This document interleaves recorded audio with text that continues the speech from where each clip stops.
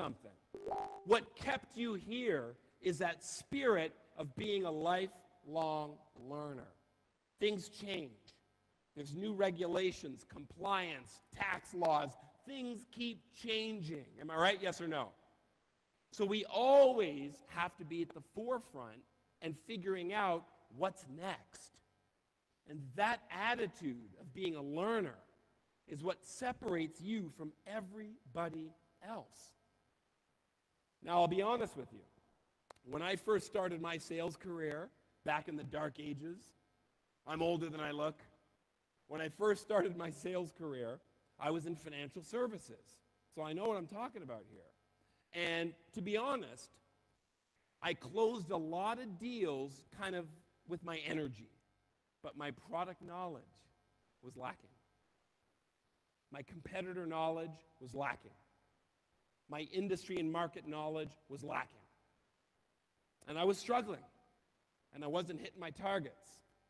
Then, my manager, my agency manager, called me into his office. I remember this day like it was yesterday. And he said, Tom, you need to get some product knowledge training. And I said, why do I need to learn more? Like, I'm already doing pretty well, right? I don't want to get bogged down with the details. And he told me, he said, Tom,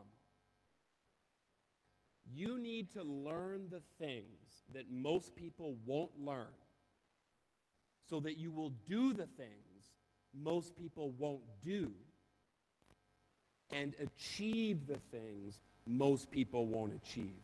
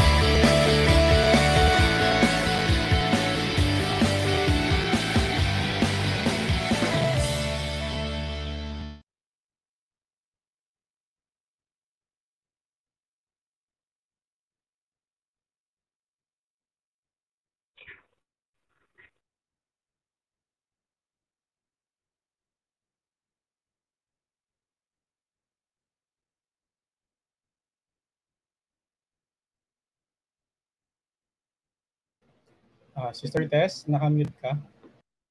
Ay, po, sorry po. Ayan, ulitin ko lang po, magandang tanghali po sa ating lahat.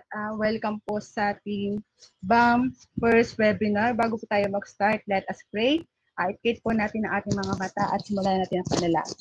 Father God in heaven, thank you for today. Salamat po sa patuloy na pag-iingat at pagsama niyo po sa amin sa gitna ng pandemic na ito. Salamat po sa ganitong chance and opportunity na binibigay mo sa aming Panginoon. Ngayong hapon, Lord, hinihingi ko po ang inyong paggabay at pagsama ng Holy Spirit sa aming Panginoon.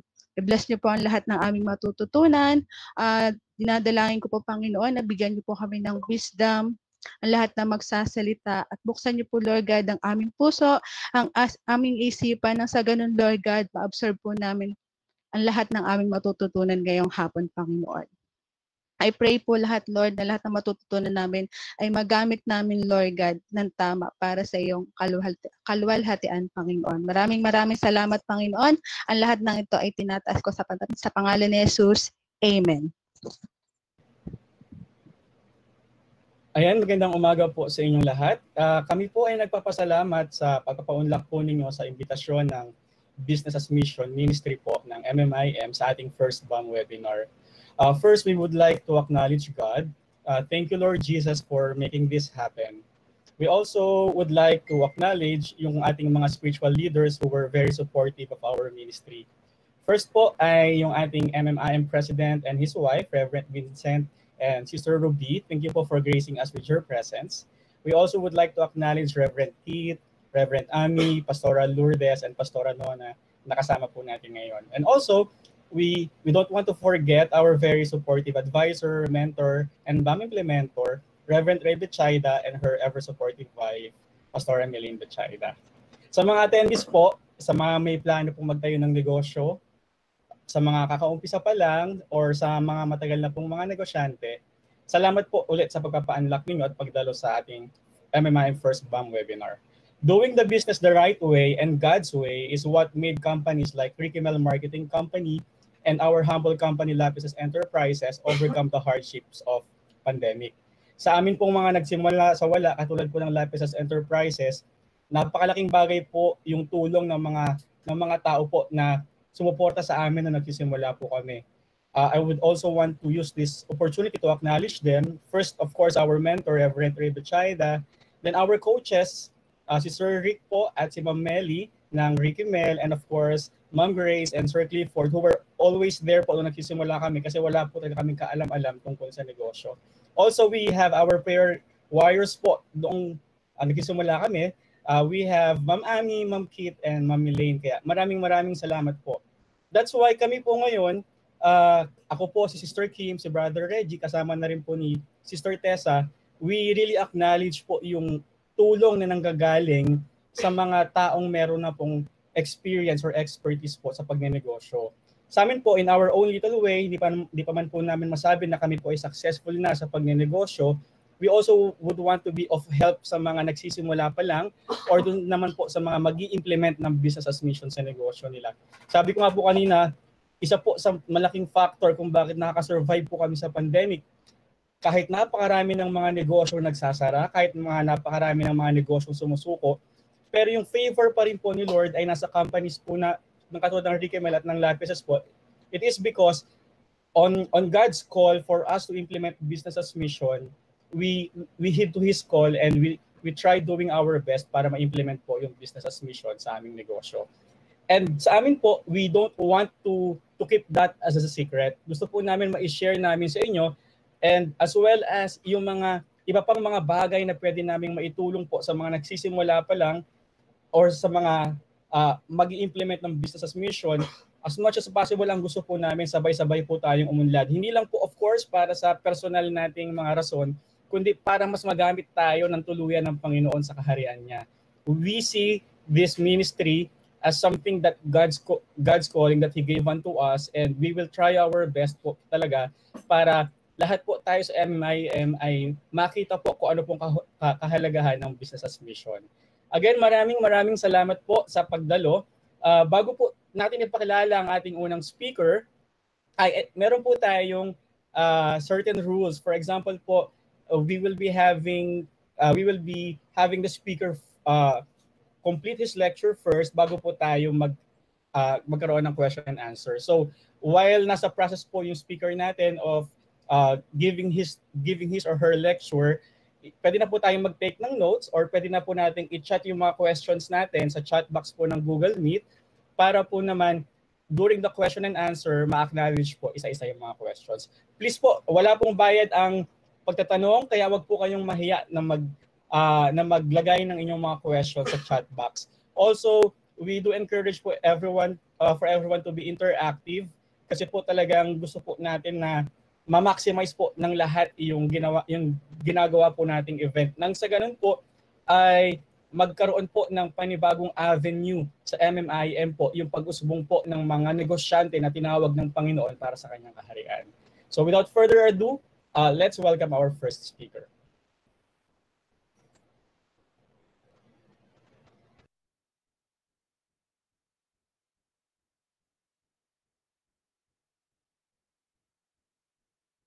Our first speaker is one of the pioneers of business as mission in the Philippines. In the last years of his tenure as president of MMIM, one of his projects was the establishment of BAM Ministry. He has also testified about MMIM's BAM journey at the Business as Mission conferences in Cebu, Davao and General Santos City. Without further ado, let us welcome our first speaker, God's servant, Reverend Ray Bechay Daw. Magandang hapon sa lahat ng mga umattend dito sa ating JumpStart. Tama ang inyong desisyon na kayo po ay nandito sa ating special webinar na ito sapagkat ito po ay talagang kapakipakinabang sa bawat sa atin. Kayo ay nandito ngayon dahil kayo ay nagnenegosyo na o di kaya ay malamang nagbabalak na magtayo ng negosyo. So gaya ng sinabi ko kanina, tama ang desisyon mo na sumali sa webinar na ito. Ngayon, ang tanong ay, kikita ka ba ng malaki dahil sa pagsali mo dito?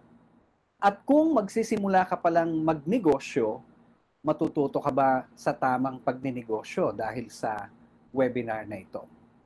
Well, ang MMIM-BAM team is here to help you address those questions. Pero, simulan muna natin dito. Simulan natin sa foundation para maging maliwanag ang mga susunod na hakbang sa tamang pagnenegosyo.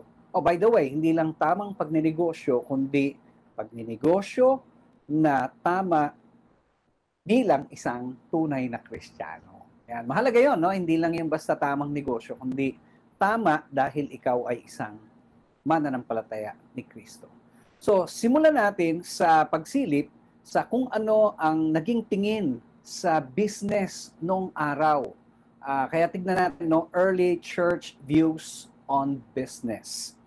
Ano ba ang tingin ng kauna-unahang church noon pagdating sa pagninegosyo?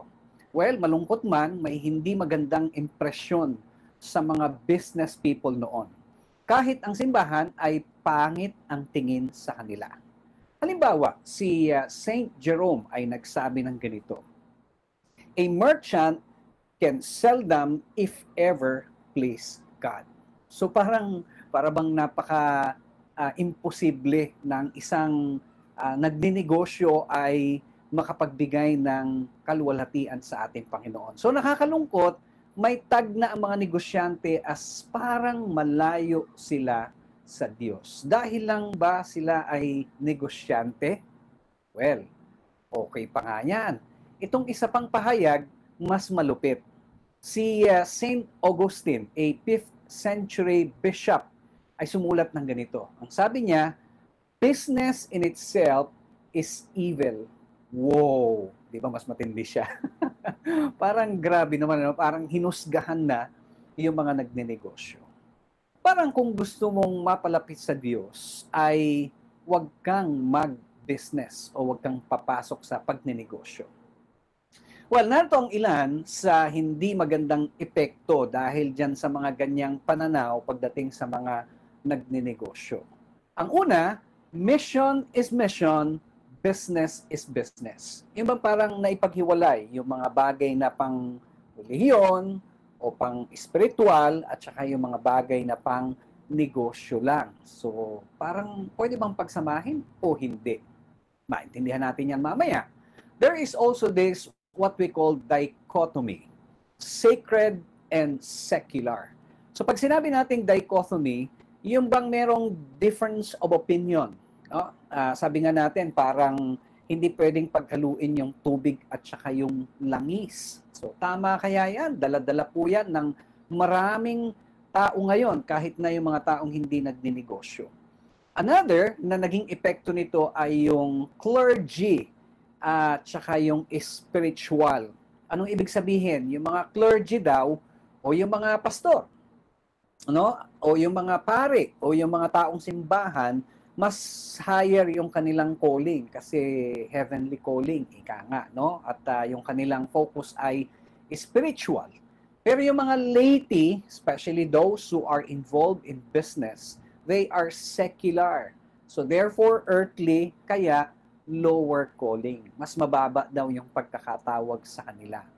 Well, ang tanong, bakit naging ganyan ang pananaw ng tao at maging ng early church sa business at sa mga taong involved dito? Well, may kinalaman po ang sumusunod na mga points natin. So una nating pag-usapan o ikalawa ay what motivates business? Ano ba talaga ang nagiging motivation mula noon hanggang sa kasalukuyan pagdating sa pagninegosyo? Well, kadalasan po nakikita natin yung profit maximization. This is contrary to every biblical teaching na kadalasan it leads to, una sa lahat, beggar thy neighbor. So, ibig sabihin nito, sa sobrang laki ng tubo, ayun, mamumulubi yung customer o di kaya malugi yung nagbebenta sa iyo sa sobrang laki ng tawad mo. 'Di ba? Nakarinig na ba kayo ng mga ganong storya? Tuwang-tuwa siya kasi sobrang mura niyang nakuha. Pero grabe naman, ilang daang porsyento nung ibinenta niya na. Kaya ano nangyari? Yun, kumita siya pero yung kanyang customer lugi, yung kanyang pinagkunan o yung supplier lugi rin. Yan. So ang tawag po doon ay profit maximization. So ano pa? Demeaning dignity of work. Ayan. So ito pa isang epekto niya, no? Yung bang bumababa ang dignidad dahil sa pagiging hindi tapat sa pagninegosyo. Ayan. Halimbawa, sasabihin mo, original ang product mo, samantalang alam mo na ito ay fake pala. Ayan. Sana wala dito sa mga sumasali sa webinar, yung kumakagat sa ganyang dirty tactics na kapag papababa po yan ng dignidad. Kasi sooner or later, malalaman din po ng tao na bumili sa inyo, ng customer ninyo, ng kliyente ninyo, kung ito ba ay tunay o hindi. Ano pa? Exploitation of workers. Nako, ito, mabigat na issue ito. Ngayon po, may pandemya tayo. At isang malaking usapin ngayon ay paano ang mga empleyado na hindi makapasok dahil sa pandemya, nag-iingat o di kaya ay naku, grabe pa naman ngayon, di ba? Sobrang nag-surge yung bilang ng mga positive. Kaya medyo nakakatakot at ang atake ngayon ay per pamilya na. So ano ang iniisip o ang ginagawa? Pag-isipan nyo mabuti sa lahat ng mga participants dito sa ating webinar, meron ba kayong clear plan para sa inyong mga manggagawa? Tandaan po na dapat ang ating kaisipan ay ang best asset ng company ay hindi po yung inyong kapital, hindi yung inyong lawak ng market. Your best asset should be your employees. So kung sila ang best asset, dapat meron tayong malinaw na pag-aalaga sa kanila. Hindi sila exploited. Let me give you one example. Halimbawa, in the case of COVID-19 vaccines, no? So, narinig nyo na po ba yung mga, kung ano-ano mga balita, no? Hindi ko alam kung anong stand nyo dyan sa pagpabakuna, pero ano ba ang sinasabi ng gobyerno? So, pagdating dun sa level na babakunahan na yung mga empleyado, kailangan ba silang pagbayarin o hindi? May mga empleyado, hindi alam yung sinasabi dito ng batas. Kaya gusto ko pong sabihin at liwanagin sa atin para naman maging malinaw yung inyong polisiya. Ang sabi po ng gobyerno, no cost of vaccination in the workplace shall be charged against or passed on directly or indirectly to employees. Yan po ay nakasaad sa Labor Advisory number 3, series of 2021. So, mainit-init pa po ang mandato na yan ng ating labor, ng ating gobyerno, na dapat ang sasagot ng vaccines ng mga empleyado ay sino? Ikaw. Ikaw na negosyante. Nako, ang bigat po niyan, Pastor. Talagang ganon No? Talagang ganon. Kasama po yan sa responsibilidad ng pagninegosyo. Kaya, kung gusto niyo po, ay talagang alagaan po natin yung ating mga empleyado. Well, sa ibang cases po, hindi nagpapasahod ng tama. So, exploitation din po yan ng mga empleyado. Dapat po at least minimum, no? Kung nasa Metro Manila, ibang minimum wage, ibang minimum wage sa probinsya, dapat susundin po natin yan. No? So, yun ho ay nakakalugod sa ating Panginoon. Isa pang gusto kong bigyan ng pansin ngayon, ngayong panahon po na may pandemya, alam nyo ba, at sana naiisip natin ito, lahat ng mga empleyado ay napipilitang pumasok sa trabaho. Bakit? Kasi gustong kumita eh. Ang tawag doon, buwis buhay. No? Well, yung nagninegosyo, lalo kung medyo may kaya sa buhay, pwede kayong hindi umalis ng bahay. Pwede nyong i-operate yung negosyo nyo kasi may mga tao naman kayo and you're paying them. Pero ang tanong ko po, meron ba silang hazard pay?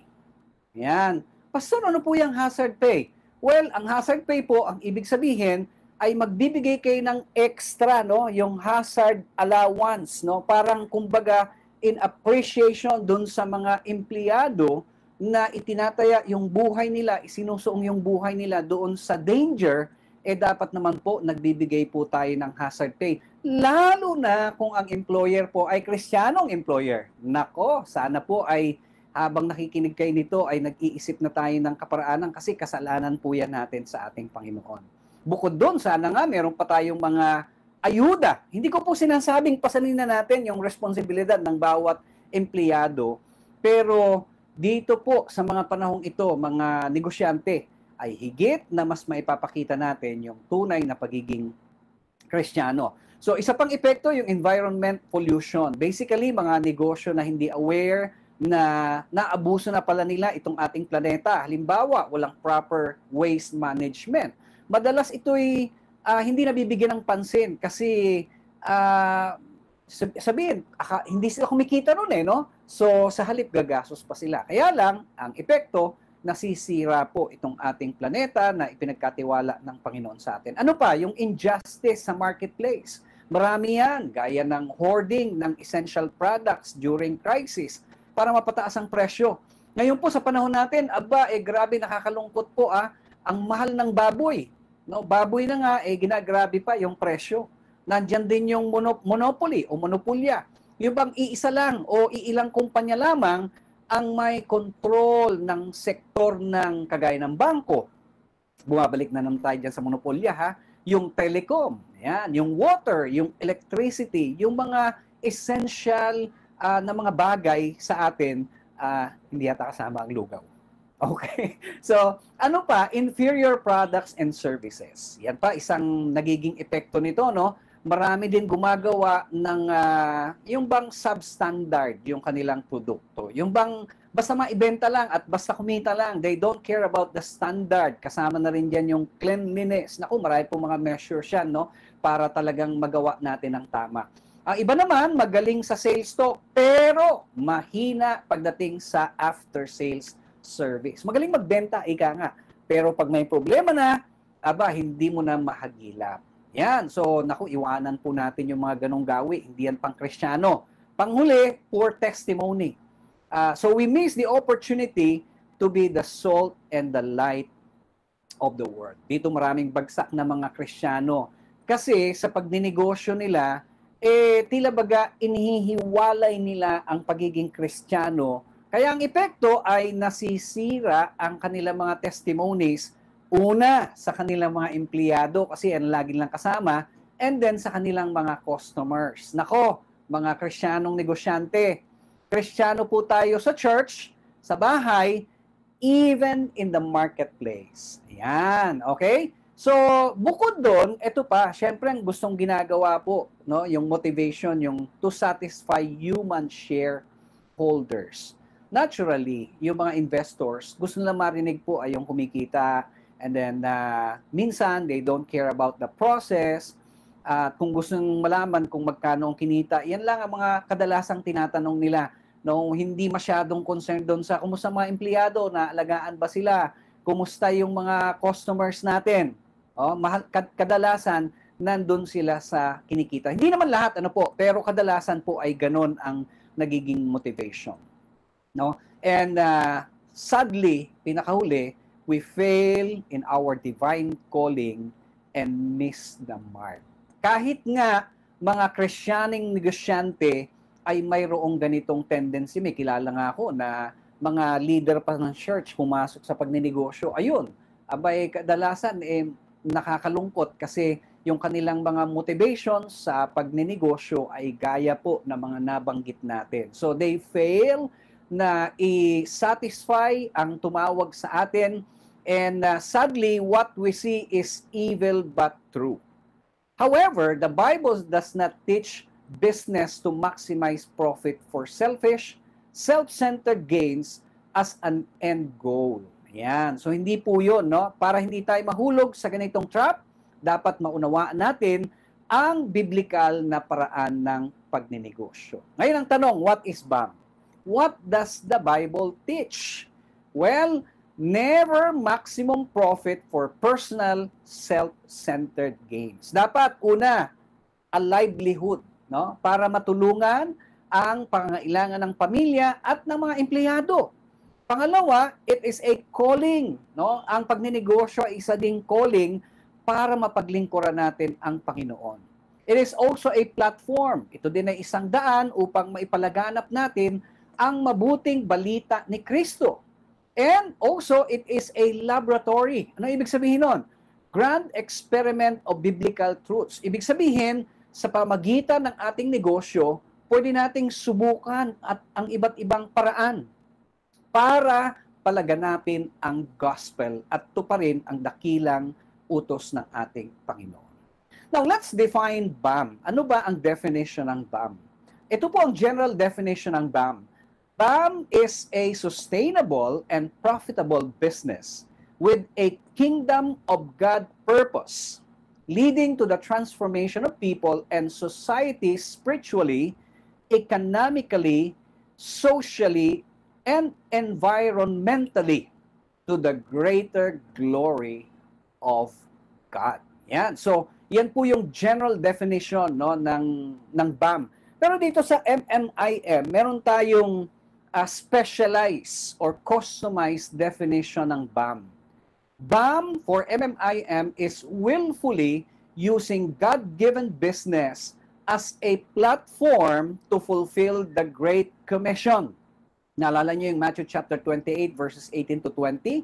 We share the gospel, make disciples, and plant churches. So sana yung definition na yan, ilagay natin sa puso natin, sa ating isipan. And as we do business, dala natin yung definition ng BAM. Ngayon, pag-usapan po natin principles of BAM. First, let's talk about the bottom line of BAM. Sa BAM po ay meron tayong 4 P's na tinatawag. Una, syempre, ang BAM dapat may financial o kumikita, no? It makes profit, no? Fruitful and increase. Kahit naman sa Biblia, sinasabi po na dapat talaga tayo ay dumami, no? So sa pagnenegosyo, una sa lahat, kaya ka nagnegosyo para kumita. Second is social. It serves people. So lagi natin iniisip na we love our neighbor. Yan. So isipin natin sa pagnenegosyo, may empleyado ka, may partner ka, may customer ka. Also, let's think of environment. Dapat yung pagnenegosyo environmental, no? Yung planet natin, niisip natin, no? We care for the planet. Alam niyo yung sabi ng Biblia, Genesis 1:31, God saw all that He had made and it was very good. Sana panatilihin natin ganon, no? And lastly, pero ito po ang number 1 talaga, spiritual. It should align with God's purpose. Ika nga, business for blessing, no? Sabi ng Genesis chapter 12. Hindi lang sa nagpo-provide ng pangailangan, but it also saves sinners. Nagdadala ng mga tao sa ating Panginoon. Now, let's talk about the hallmarks of BAM businesses. Well, una, profits and practices that pleases God, not human shareholders. Ano ang magiging epekto niyan? Well, una, love not beggar thy neighbor. Dapat pag-ibig, hindi yung gagawin mong pulubi, yung iyong mga kapwa, no? Restore, not demean dignity of work. Share rewards, not exploit workers. Ayan. So, alagaan natin, ano, yung ating mga empleyado. Care for, not ruin God's creation. Also, restore, not perpetuate injustice in the marketplace. Ano pa? Think of excellence, not inferior products and services. Laging ibigay yung ating pinakamabuti. Ito pa isa, honest and conscionable, not maximum profit. Yan. Kapag ito ang ginawa natin, mga kapatid, alam nyo, maluluwalhati ang ating Panginoon at siya po ay talagang mabibigyan ng papuri. So in conclusion, dito po sa ating mensahe, nag-review lang tayo actually ng BAM natin. Some of you have heard it, some of you first time na narinig ito, some of you ay ngayon palang naintindihan ito. So gusto ko, we know the difference between worldly success na ang ibig sabihin, pag sinabing worldly success, money, power, fame, status, and influence. Contrary to kingdom success. Pag sinabi natin kingdom success, it means stewardship of life, worthy of our calling, fulfilling God's will and purpose for our lives. So, pagka ganyan po yung pananaw natin, hindi tayo nakatingin sa pera lamang. Let me end with this verse. Colossians chapter 1, verses 9 to 10. Ang sabi po, God to fill you with the knowledge of His will, live a life worthy of the Lord, and may please Him in every way, bearing fruit in every good work, growing in the knowledge of God. Salamat po sa inyong pagsali at nawa i-apply natin lahat ng prinsipyo pagdating sa tama at kristyanong pagninegosyo. Magandang hapon po sa inyong lahat.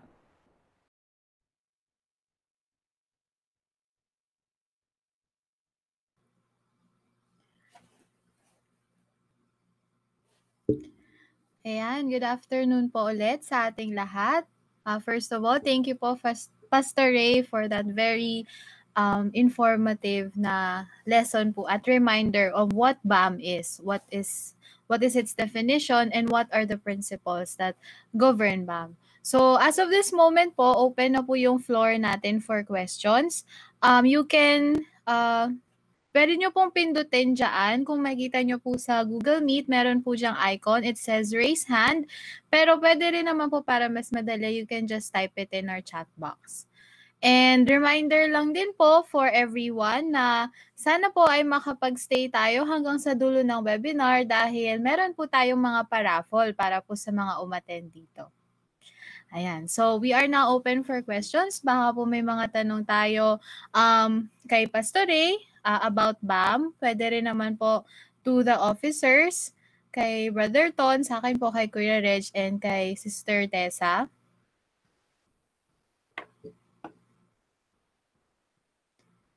Sige, so mukhang nag-iisip pa sila ng itatanong nila. Ito po, meron naman tayong mga reserved questions. So una po sa lahat, sana ay masagot po ito ng ating officers. So the first question is, what is the first tangible thing you did to implement BAM in your business? O ano yung isa sa pinakaunang ginawa ninyo after you learned about BAM? Sa amin, sa Lapisas Enterprises, medyo mahirap talaga mag-implement ng BAM kasi noong umpisa wala kaming profit. So, ang tawag dito halos lang talaga ginapang namin. Pero nung nag-establish kami ng printing press, ang isa sa mga kalaban namin ay yung material waste galing sa printing. Especially na ang tawag dito, alam mo yun, pag may mga specific cuts yung mga papel, maraming mga tapon. So what we did, we learned how to maximize. Ibig sabihin, for example, merong pang space doon sa papel na print namin para hindi masayang yung sabihin natin portion ng papel, nilalagyan namin ng something about Christianity. And then pag pinapublish na siya, pag print na siya, pinapakat namin, then we start giving those yung mga small pamphlet na yun, mga leaflets na yun sa mga customers namin. Tapos isa pa din, may mga times kasi na gumagamit kami ng plastic. So sabi nga, di ba nga, sabi kanina, part of business as mission is taking care of your planet. So ganun din, ang isa sa in-implement namin is yung paglalagay ng please recycle na note dun pag every time nagagamit kami ng plastics. So by that sense, we try our best na kahit karamihan sa nasa mundo ngayon, they are not taking care of the planet. Sa amin, sa part namin, isa yun sa mga talagang pinag-focusan namin kasi we really believe na kahit ganun yung mga ginagawa ng mga tao na sa paligid mo, as a Christian and as a servant of God, we need to take care kasi sa atin niya in-entrust tong planet na to. Thank you po, Brother Ton. Meron na po tayong question from one of our participants, si Pastor Lourdes Abrigo. Ang question po niya, good afternoon po, ako'y nananalangin kung anong pwedeng maging magandang business sa katulad namin gustong mag-umpisa ng business. Maliit lang ang capital. So, i-open ko po ito for all the officers. And kay Pastor Ray, kung meron po kayong mga advice for those na nagpaplano mag-umpisa ng kanilang business. Ako may advice ako, kung maliit lang kapital, ang pinakamagandang negosyo ngayon, lugaw. Yan. So hindi ka Opo. mahirap, hindi ka mahirap mag-promote yan. Ayan, lugaw, lalo na dyan sa Baguio, ay isa sa paborito ko dyan ay lugaw. Thank you po, Tama pa, Sir Ray. Essential naman yan. Well, sa akin po, kung hindi ka marunong magluto, bili ka po ng isang sako ng bigas. Isang sako ng bigas, that's around 1,000 to 1,200. And then, pag ibebenta mo po siya ng per kilo, roughly ang return po no, nasa 200 to 400 pesos per sack. So, ibig sabihin, if maliit pa lang po yung capital mo at hindi ka pa nakapag-prepare talaga for malakihang, and hindi mo pa nahanap yung talagang business niche mo, yun ang gawin mo. Mag-start ka muna mag-accumulate ng extra money for capital doon sa business na itatayo mo. And to add to that po, siguro what I can advise is kung meron naman po kayo dyan na maliit na pwesto, since maliit pa lang po yung capital, yung mga sari-sari store po, yung iba sa atin parang feeling ay ano lang, putyo-putyo lang yun. Pero ano po yun, isang sustainable source of kahit kaunting income lang po siya.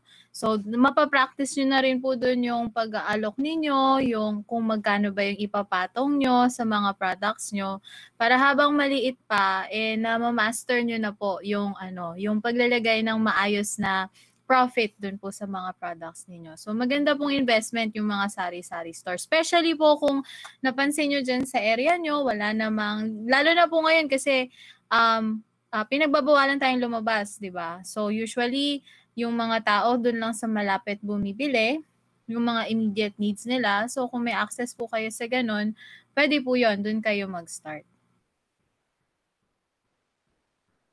Ayan, meron pong comment dito. Yung lugaw, dyan po ako nag-start. Gang sa nagkaroon po ako ng kainan. Ayan. So, isang patunay na essential po talaga ang lugaw. Huwag nating mamaliitin ang power ng lugaw. Yan. Pwede daw po kasi yung lugawan basta pasarapan lang daw ng lasa. Ayan. Hanggang unti-unting makaipon, then unti-unting lumaki. So, yan po ay from Sister Cynthia Trajano. Yan. Meron pa po ba tayong ibang questions? Sige ba? Balikan ko. Another po natin ay ito po. What parts of the business are you currently struggling with pertaining to the BAM principle? So kanina po kasi maraming nabanggit, 'di ba? Yung people, process, people, planet, profit, and purpose. So, saan po ba tayo saan tayo nagsa-struggle doon sa pag-implement ng BAM? Yeah. Siguro po for us, sa company po namin, sa Ricky Mel Marketing, sa ngayon po ang isang malaking struggle pa rin namin ay yung sa planet. Kasi since manufacturing company po kami, we have a lot of raw materials. So it's really hard to make sure na lahat po hanggang sa end processes, yung mga waste ay maayos siyang napoprocess. So currently po kasi ay karamihan ng gamit pa rin namin ay plastic packaging. So isa po yan sa pinag-iisipan namin ng paraan kung paano siya ma-convert into other more recyclable or sustainable packaging. Since alam naman po natin ang plastic sa ngayon, kaya siya yung takbuhan din na packaging kasi very cheap po siya, mas mura siya compared dun sa mga ibang recyclable materials natin. Kaya ang advice ko rin po sa inyo, especially since you're starting small, kung may access po kayo doon sa mga less harmful packaging materials tulad ng mga plastic, glass, ganyan. So, ngayon pa lang po, pwede na kayong mag-start to use yung other types of packaging materials. Ayan. So again, reminder ko lang po, sana po ay makapag-stay tayo throughout the webinar kasi meron pong mga exciting prizes from each of the companies na under yung mga BAM officers. So baka kayo po ang mapalad na makatanggap ng mga raffle items natin. Okay? So last call po for questions for this topic.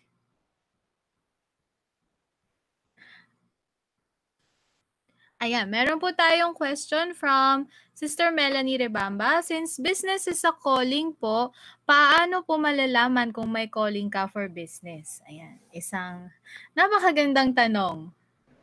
Sige po, Pastor Ray, go ahead po. Magaling to si Brother Ton. Sige, tamang-tama yung tanong ni Sister Melay. Kung calling ba ang business, paano mo malalaman? Una sa lahat, gusto ko munang sabihin sa lahat na kagaya nung diniscuss ko kanina, na nung araw medyo pangit yung tingin sa pagninegosyo. Para bang hindi siya pwedeng maging banal. But nowadays, we praise the Lord kasi na-reshape yung definition. And pag tinignan natin yung church is a body of Christ and bawat isa meron tayong bahagi. So hindi yung ministry, hindi lang yung nandun ka sa loob ng simbahan, ha? Yung pagninegosyo, it can be your ministry. So paano siya malalaman na ito ay calling din? Calling, kung una-una sa lahat, ito ay pinapasubmit mo yung iyong negosyo para sa ating Panginoon. Ibig sabihin, you adapt the reality na una, ang Diyos ang nagbigay ng negosyo sa iyo and the Lord is the one who enables you to do business. And at the same time, you apply those 4 principles na ating pinag-aralan so that your business becomes a BAM business. No? Business as mission siya, na hindi lang siya profiteering. And at the same time, hindi ka lang nagninegosyo, kundi nakakapaglingkod ka sa Diyos, nakaka-reach out ka ng tao, at nakakatulong ka dun sa pangitain ng church kung saan ka napapabilang. So that's why we call yung pagiging business person ay calling din. So kung ganun ang kalagayan, then you can proudly say na you are serving the Lord even though you're concentrating doing your business.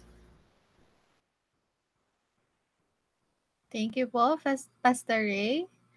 Ayan, so sa mga, especially dun po sa mga nag-umpisa ng business dahil alam ko po karamihan dito ay nag-umpisa dahil sa pandemic.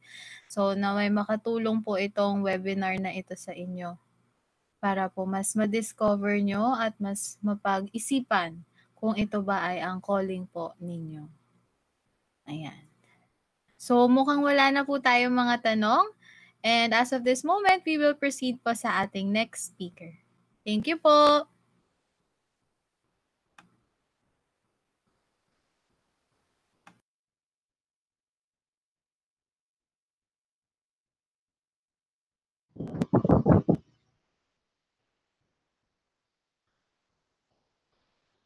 Our next speaker is a diligent worker from MMIM Cubao Local Church. He is one of the owners of Lapis's Enterprises. Equipped with his broad experiences, exemplary expertise, and professionalism, he led the creation of Lapis's vision and mission as the team adapted the ideals of business as mission. Because of him, Lapis's stands with courage and passion to serve its clients and glorify the name of our Lord Jesus Christ. Let's give the limelight to Brother Reggie Igilios. Good afternoon, everyone. So welcome sa second session ng ating JumpStart. So ngayon naman ay pag-aaralan natin isa sa mga topics na napili ng nakararami during survey na binigay namin nung kape session. So ang title ng ating topic ngayon ay Goal Setting and Business Planning. Siguro kaya ito napili kasi most of us here ay mga baguhang negosyante. Iba naman ay nag-a-aspire pa lang talaga na magkaroon ng sarili nilang negosyo. So kayo mag-alala kasi sa topic na ito, we will learn basics of business planning and also how are we going to set our goals. So parang kagaya kanina, dun sa binahagi sa atin ni Pastor Ray, ay binigyan niya tayo ng review about business as mission. So itong topic na ito actually parang refresher na lang din naman siya sa atin kasi hindi naman na bago sa atin yung salitang goal setting and also yung salitang planning alam ko naman na most of us na-apply na to in our daily lives. Pero ngayon, ma-refresh naman tayo kung ano nga ba yung tamang paraan sa pag-set ng goals. At saka paano din natin ma-achieve talaga itong mga goals na meron tayo. Personal man o about business. So kaya ngayon, what's in it for you after this topic is ayun nga, sana matutunan natin kung paano mag-set ng goals or should I say smarter way in setting our goals.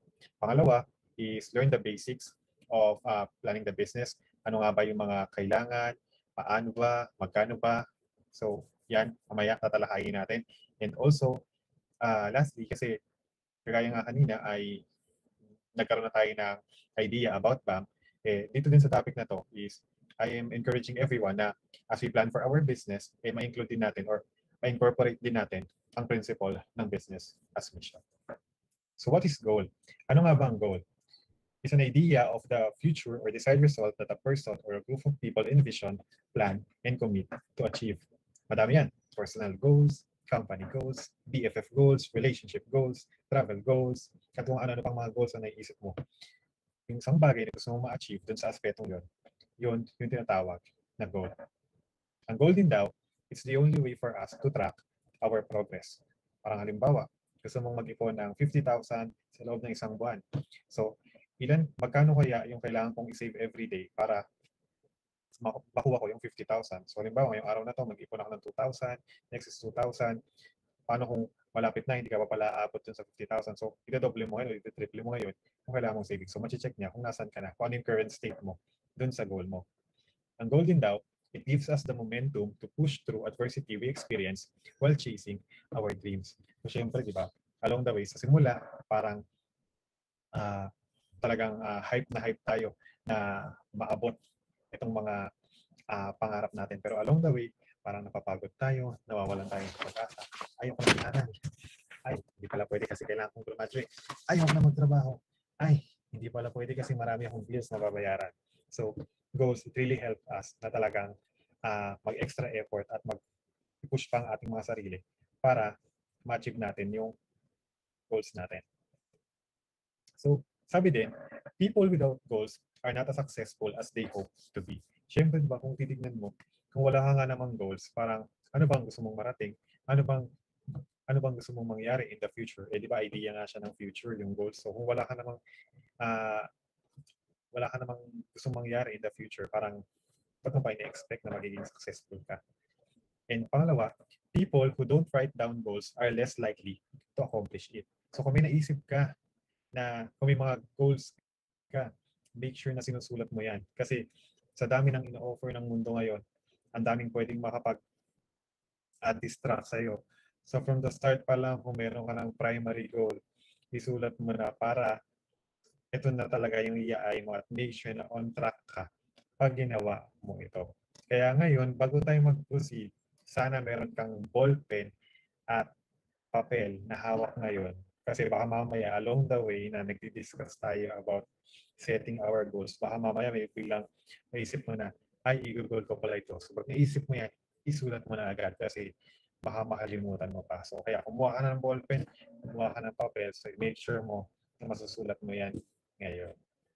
Sabi nga, a goal without a plan is just a wish. Marami tayong masyadong gustong mangyari sa buhay.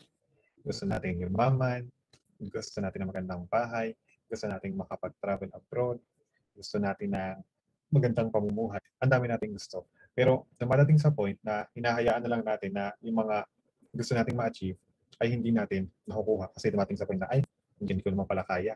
Ay, nakakapagod naman gawin yan. Kadalasan, sumusuko ang isang tao dun sa pangarap niya o sa goal niya kasi nga hindi niya napapagplanuhan ng maayos yung mga bagay na kailangan niya. Sa pagkakataong ito, I urge you na hindi lang basta alam mo, sana may apply na natin ito sa ating mga buhay. Personal man yan o para sa business, let's apply this method para hindi tayo agad-agad na sumuko o bumitaw dun sa mga goals na meron tayo. At syempre, para maging malatag din natin na maayos yung mga plano na gagawin natin. So, ang method na gagamitin natin ngayon at pag-aaral natin ngayon ay ang tanyag na SMART method. So, di ba? Alam mo na.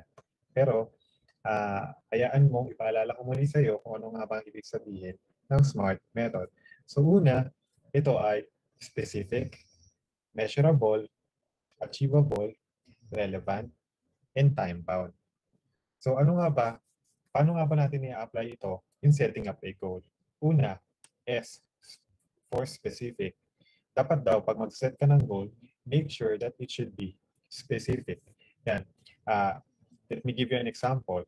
Yan. Dito sa, kung makikita mo sa slide, meron akong dalawang phrase na nilagay dyan. Una, magpapapayat ako ngayong taon versus kailangan kong magbawas ng 20 kg sa aking timbang kaya pupunta ako sa gym 3 times a week at maglalaan ng 2 hours exercise kada araw. So kung mapapansin mo, yung unang phrase ko, unang sentence ko, magpapapayat ako ngayong taon. Di ba? Pag gumagawa tayo ng mga resolution, pag gumagawa tayo ng mga goals, ganyan ka-vague yung ginagawa natin. Oo, magpapapayat ako ngayong taon. At kung hahalin tulad mo siya dun sa pangalawang sentence ko, na kailangan kong magbawas ng 20 kg sa aking timbang, so anong gagawin ko? Pupunta ako sa gym 3 times a week at maglalaan ng 2 hours exercise kada araw. Actually, 3 times a week, pwede mo pa siyang gawin specific. Pwede mo sabihin na pupunta ako sa gym tuwing Monday, Wednesday, at Friday. So, ganun siya ka-specific.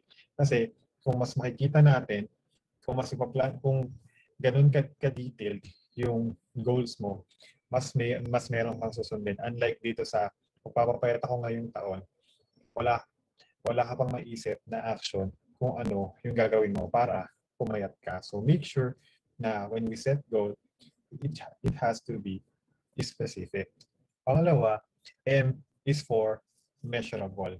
Sabi, provide a way to evaluate. So use metrics or data targets. So make sure na nasusukat. So dito sa example natin kanina sa specific, ginamit ko yung term na 20 kilograms. So paano mo malalaman? So dun sa goal mo, meron kang measurement na nilagay na 20 kilograms na dapat mabawasan ang timbang mo ng 20 kilograms. So syempre, bago mo gawin yan, kailangan mong kumuha ng mga bagay para ma-check mo kung ano ba yung current state na meron ka. Halimbawa, dahil ito ay may kinalaman sa timbang, kailangan mo ng weighing scale. So mahihirapan ka na i-achieve yung goal mo kung hindi mo alam kung ano yung current na timbang na meron ka. Kasi paano mo masasabi na 20 kilograms ay nabawas sa'yo kung hindi mo naman alam kung ano yung timbang mo nung magsisimula ka. Kaya mas maganda na dapat bago mo gawin isang bagay, alam mo kung ano yung current status mo. And from time to time, i-check mo rin siya kung may progress pa dun sa pagbabawas mo. In letter A, achievable. So sabi nga, when you set goals, dapat ito ay achievable. Dapat within your scope at dapat possible to accomplish siya at very attainable. So sabi nga, don't overwork yourself. Pero don't restrict yourself either. So make sure that when you set goal, it is attainable yet challenging. So halimbawa, kumikita ka ng 500 every day and then ang ginawa mo agad ay bago matapos ang buwan, kailangan makapag-save ka ng 1 million. So, paano mo gagawin yung kahit anong stretch mo sa 500 mo kung mahihirapan ka na makuha yung 1 million? So, from there, dapat i-check mo muna kung ano ba yung maximum savings na pwede mo makuha using your 500 pesos every day. And then, from there, tsaka mo i-check kung kaya mo na siyang madoble sa mga susunod na buwan. So, hindi naman masamang mag-take ng baby steps. Kasi from time to time, again, maliit man ang malaking progress yan, progress pa rin yun.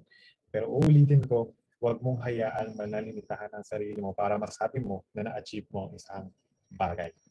Okay, so which leads me to the next letter, which is letter R, relevant.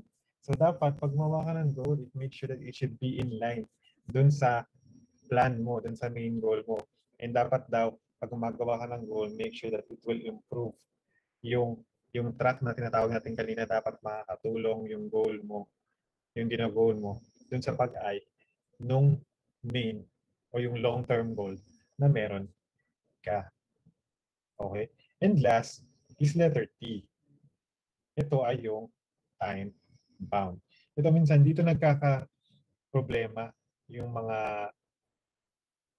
ang mga tao. Personally, sa personal goals natin, dito tayo nagkaka-problem, hindi tayo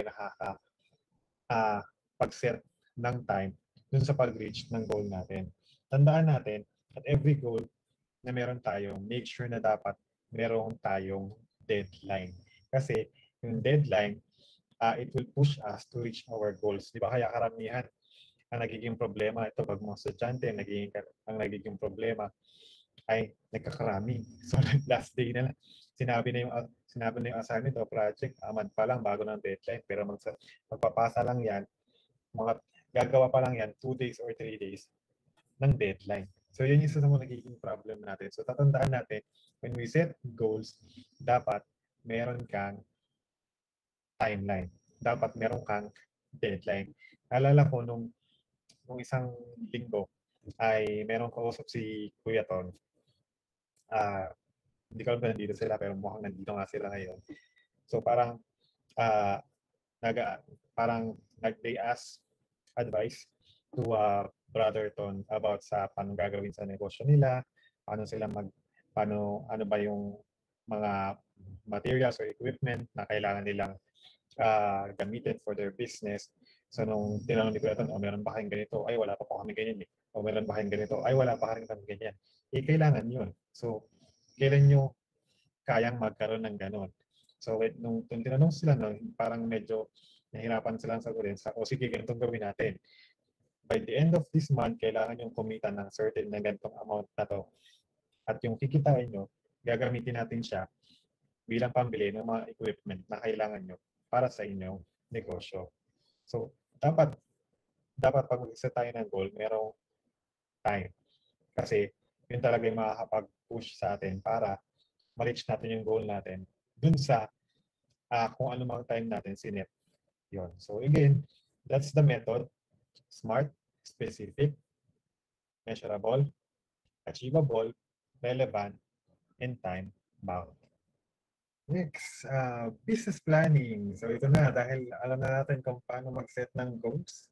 Ngayon naman ay magpaplano ng ating negosyo. According to statistics, let me just share this one. During 5 years daw ng operation, 90% ng mga businesses ay bumabagsak. Hindi na prosper. And tapos, dun pa sa 10% na natira, only 1 out of 10 businesses ang nakakalagpas dun sa first 5 years. Ito actually maraming factors naman na pwedeng mangyari dyan. Una, pwedeng dahil poor yung customer service ng isang negosyo o kaya hindi naman talaga maganda yung produktong binibenta nila. Pero majority daw ng ito, despite doon sa mga factors na pwedeng maka-affect, ang naging problem daw ng mga negosyo ay dahil wala silang business plan. So, ano nga ba itong business plan na ito? So, ang business plan daw, it is a written document that describes in detail how a business, usually a startup, defines its objective, how it is to go about achieving its goals. So, sobrang halaga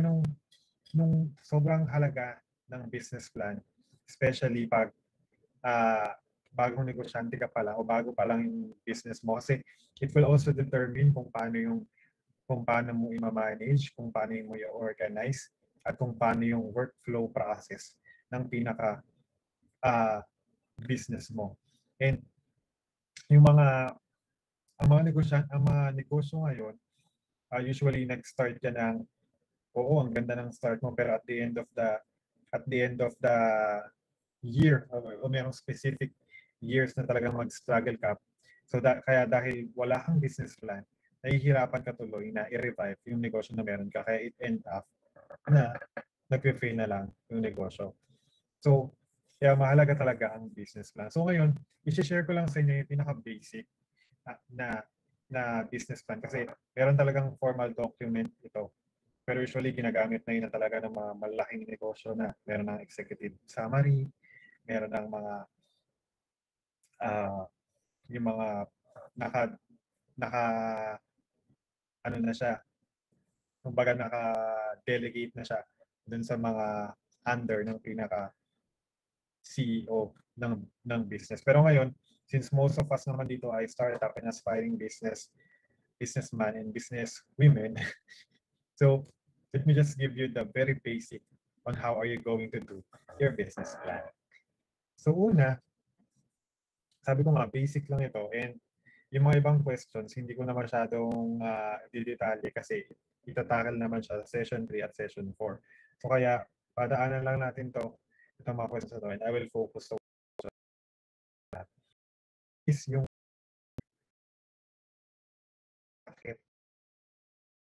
bakit ka magninegosyo? So most likely, ang question nito will answer, ano nga ba yung vision mo, what is your mission, and what is your purpose? So pangalawa is the question, what? So, ibig sabihin, what? It's about product or about branding. Ano nga ba ang ibebenta mo? Anong brand ang ibabanner mo? Ano ang pangalan mo? So mamaya, i-explain nyo yan kung gagawin yan. Third one is who? Sino? Sino ang customer mo? Sino ang pagbibilan mo? Sino ang pagbibenta? Sino ang ng mga items mo? And competitors, siyempre mahalaga din na sino ang mga kakompetensya mo. Mahalaga na kilala mo ang iyong mga kakompetensya, hindi lang yung target market mo. Kasi mamaya explain sa inyo yan. So yun, that's the start. Number 4, where? Saan? Saan ako magbebenta? Sa mall ba? Sa palengke? Supermarket ba? Ako magbebenta? Saan magbebenta? Yung market, yung product na meron. And how? Number 4 is how. So, paano magbebenta yung produkto mo? Anong gagawin mo? Ito na, workflow na to, so proseso na dito. So, ano ba? Ibebenta mo ba online? Ilalako mo ba? Ipapabenta mo ba sa iba? Kung hanap ka ba ng mga reseller mo para magbenta para sa'yo? So, next question is how. And the last question, ito, mahalaga to kasi usapang pera na to. So, how much? How much? Ibig sabihin, magkano kapital ang kailangan mo? Magkano ang presyuhan mo? Magkano yung profit na kailangan mo? Magkano yung mga gagastusin mo? So, yun, kailangan din yun sa pagpaplano ng iyong negosyo. So, those are the 6 questions that you need to answer if you want to create a business plan. Pero gaya nga ng sabi ko, mag-focus lang ako muna sa isang question. And that is the question, why? Tandaan natin, when we start the business, mahalaga na alam mo kung bakit ka nagninegosyo. Isa ito sa mga bagay na nire-neglect ng mga negosyante, especially yung mga maliliit na negosyante, mga maliliit na business. Pero lagi natin tatandaan, sobrang mahalaga na alam mo kung saan yung destination mo. Sabi nga, ang vision is an aspiring description of what you would like to achieve in the long-term future. So when you speak of vision, most likely it's about 10 to 15 years from now. So laging ganun, pag mag-create ka ng vision, it's about 10 to 15 years from your current state. Actually, it will be your guide for making strategic decision. And itong vision na to, kailangan i-stress mo to lagi sa organization mo. Dapat isa ito sa nakikita. Pag nagkaroon ka na pag lumaki na yung negosyo mo, dapat ito yung laging nakikita. Kung ikaw, dapat ikaw mismo lagi mo nakikita itong vision na to. Dapat laging nakapaskil yan kung saan sa pinaka-visible na lugar sa opisina mo. Kasi yan yung destination mo, yan yung pupuntahan mo, yung vision. And then yung mission naman, mission naman, it will define yung company's business, yung objectives ng business. Kung yung vision mo is the future, yung mission naman is the present.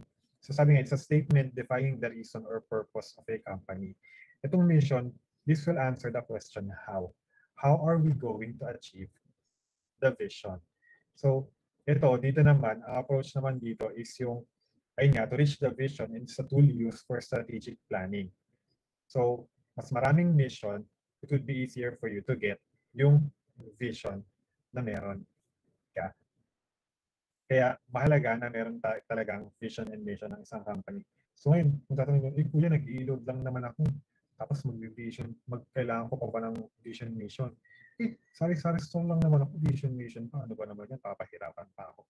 Tandaan nyo, or when you have business, nagsisimula ka man ng negosyo ngayon, maliit man yan o malaki,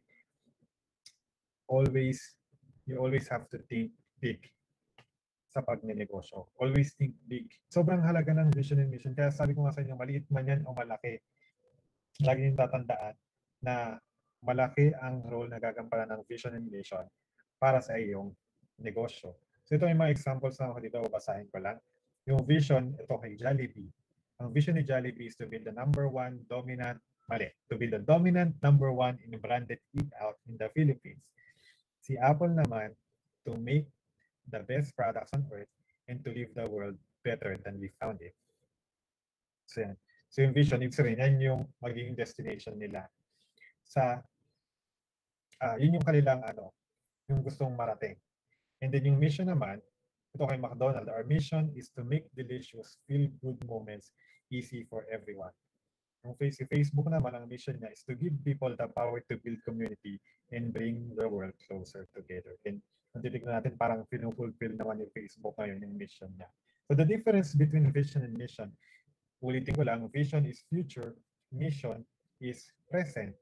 Vision will answer the question where, saan ka maharating, and mission answers the question how. Paano mo ma-achieve yung vision na meron ka.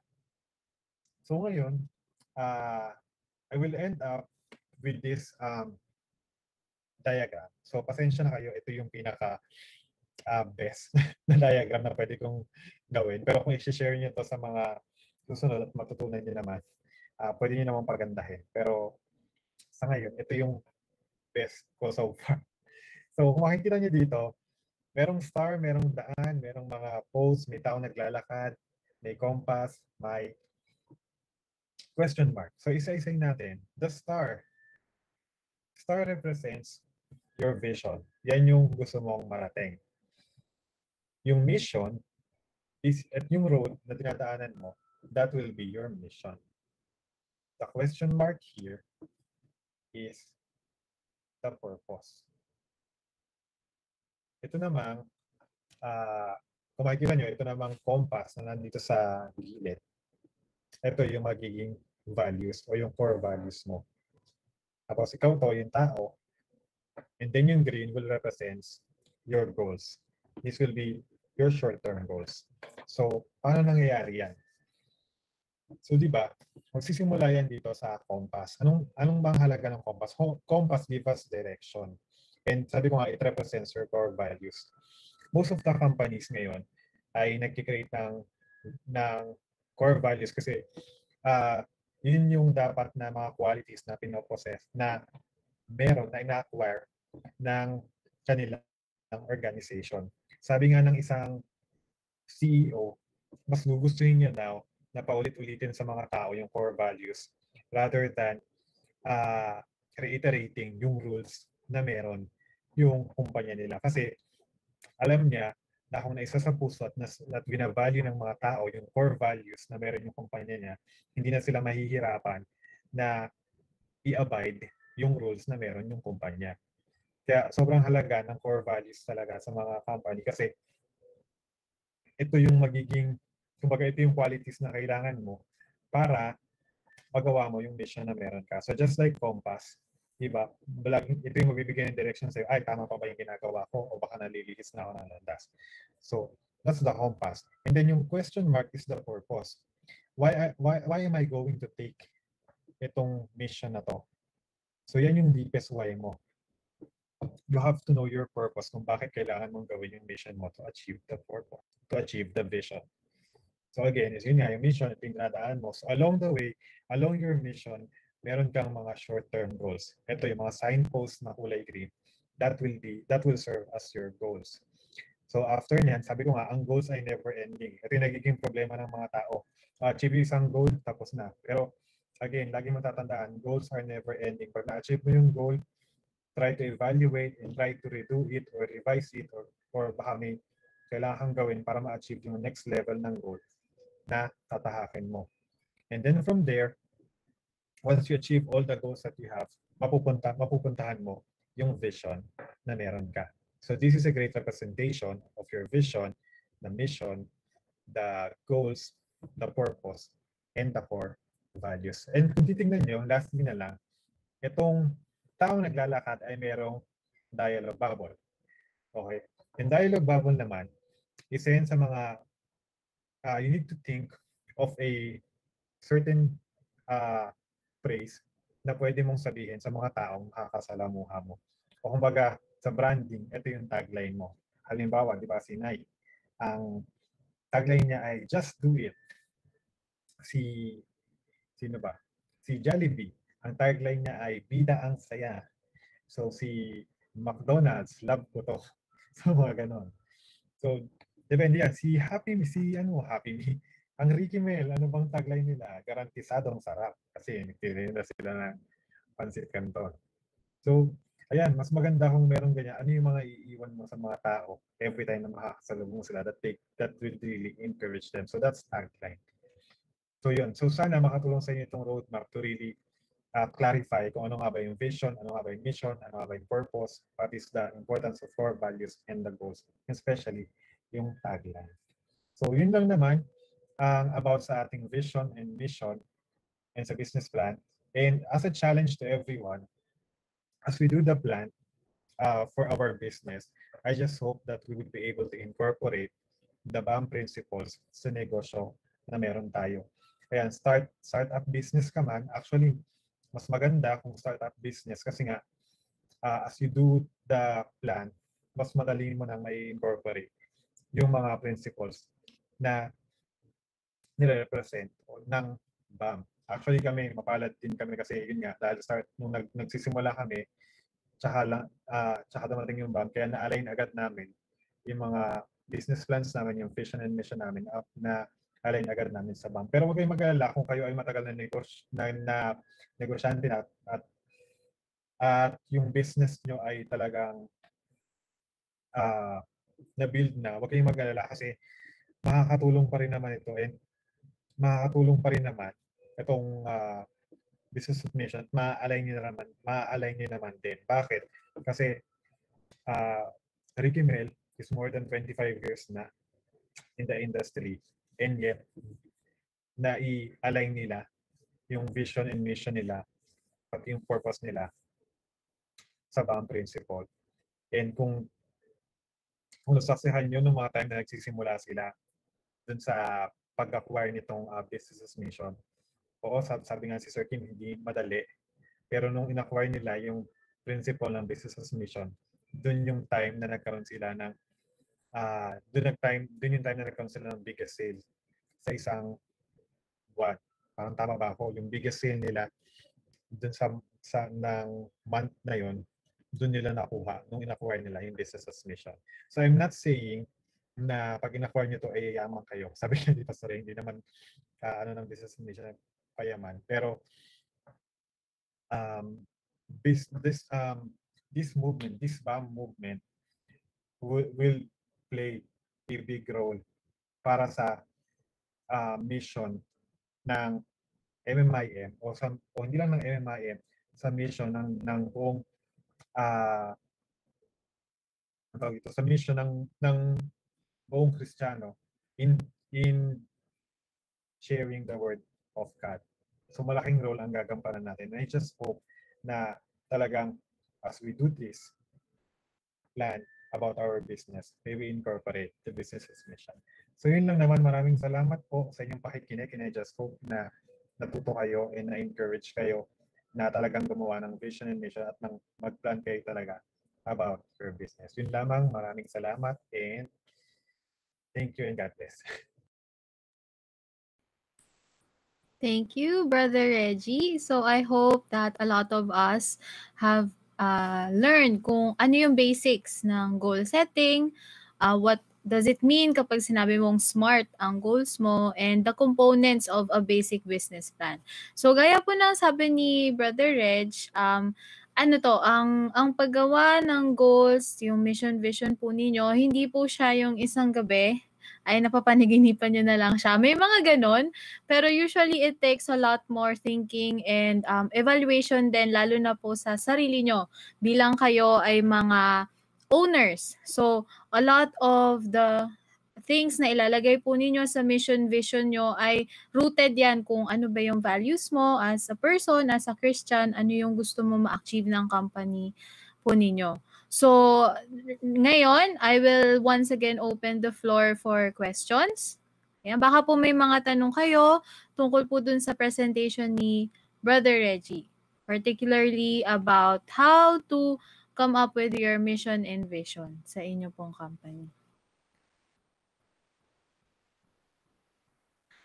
And baka po nagtataka kasi yung iba, after naman po ng webinar na to, we will be conducting a series of workshops. So kung interested po kayo na gumawa ng mission and vision, since we highly encourage it nga, yung sa workshop po na yon, tutulungan namin kayo to refine, to edit kung ano man yung mga naumpisahan ninyo para po magamit nyo na siya sa inyong company. Sige, so habang naghihintay po tayo ng questions, siguro para rin makita po ninyo yung mission and vision ng businesses na involved dito sa BAM. Start po tayo kay Brother Ton. So, babanggitin niya, babasahin po niya yung mission and vision ng Lapises. Sige po, i-present ko na lang sa screen kasi medyo mahaba. Wait lang, window. Hindi pa siya dapat. Okay. Well, wait lang po ha. Right now po kasi, one of the things na nagkaroon kami ng pagbabago is yung pinaka-change ng course ng business namin. Because po dahil sa pandemic, nagkaroon kami ng problem dahil kukunti na lang po yung nagpapaprint sa printing press namin. So, we are actually in the verge of trying to push through or to quit. Pero because the Lord is almighty, He made a way for us to experience a breakthrough through e-commerce. So ngayon po, ang papapakita ko po yung ilang core values namin, pero for the meantime, yung vision po namin, hindi ko na muna po i-present because yung vision po namin ay magbabago na po. Since right now po, most of our accounts are e-commerce account. Let me just share po yung tab dito. Okay, here we go. So, ito na po. Ay, mali. Ano ba ito? Yeah, sorry. Okay. So, kasi next.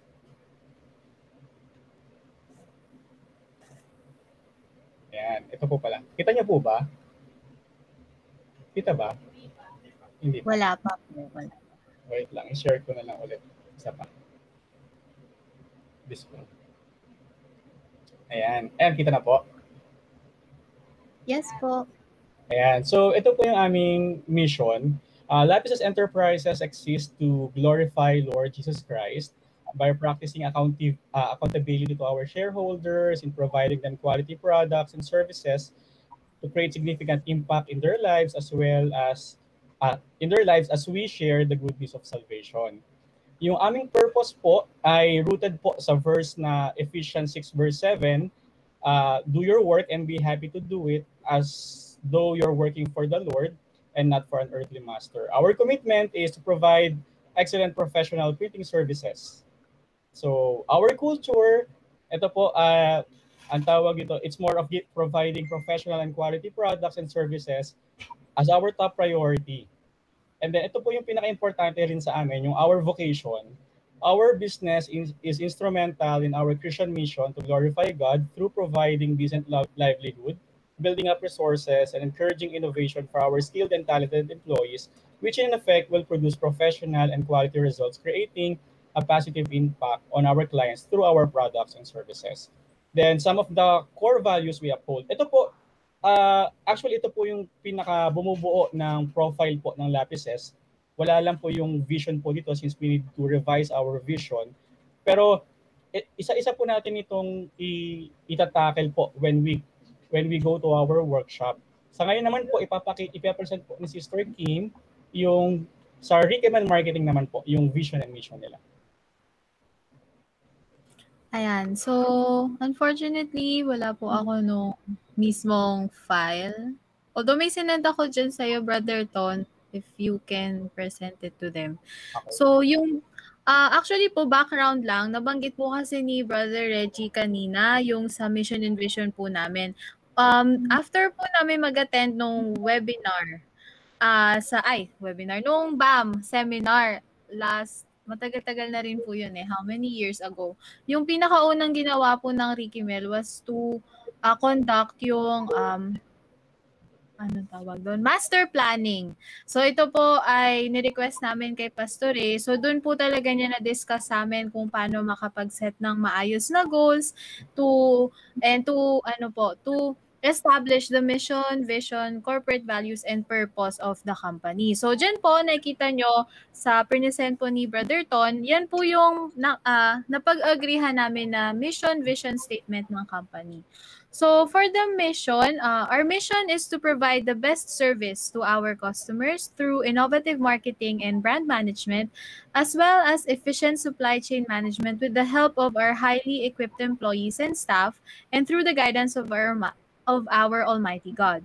We aim to be a haven for both talent and knowledge by continuously developing our people using our corporate values and principles. So, kung hihimayin nyo po yung lahat ng yan hanggang sa purpose statement, in-incorporate po namin dyan yung 4 Ps.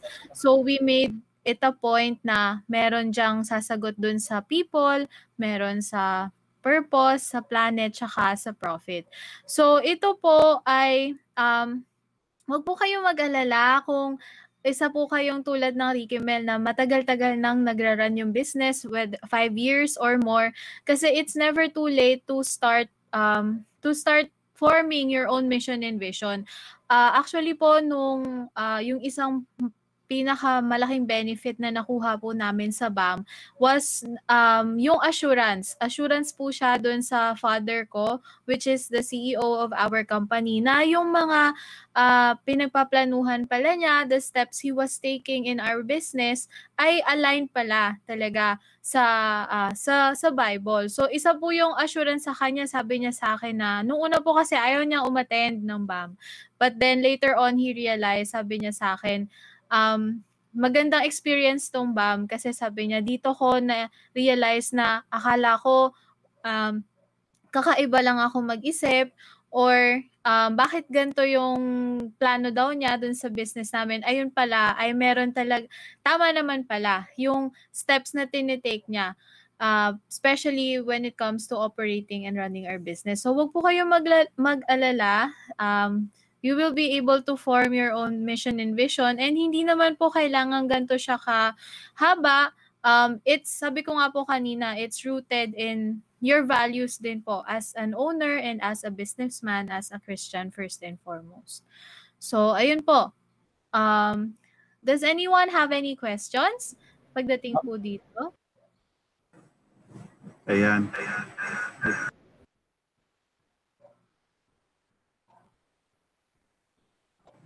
Ayan, so ito naman ang sagot ng nahihiya sumagot. Hindi, actually yung magiging role ng BAM dito, kasi mas maganda talaga kung sa mga bagong negosyante, when you put up the business, mas maganda talaga kung sa inyo manggagaling yung pinaka-core na vision and mission ng negosyo nyo o ng magiging business nyo.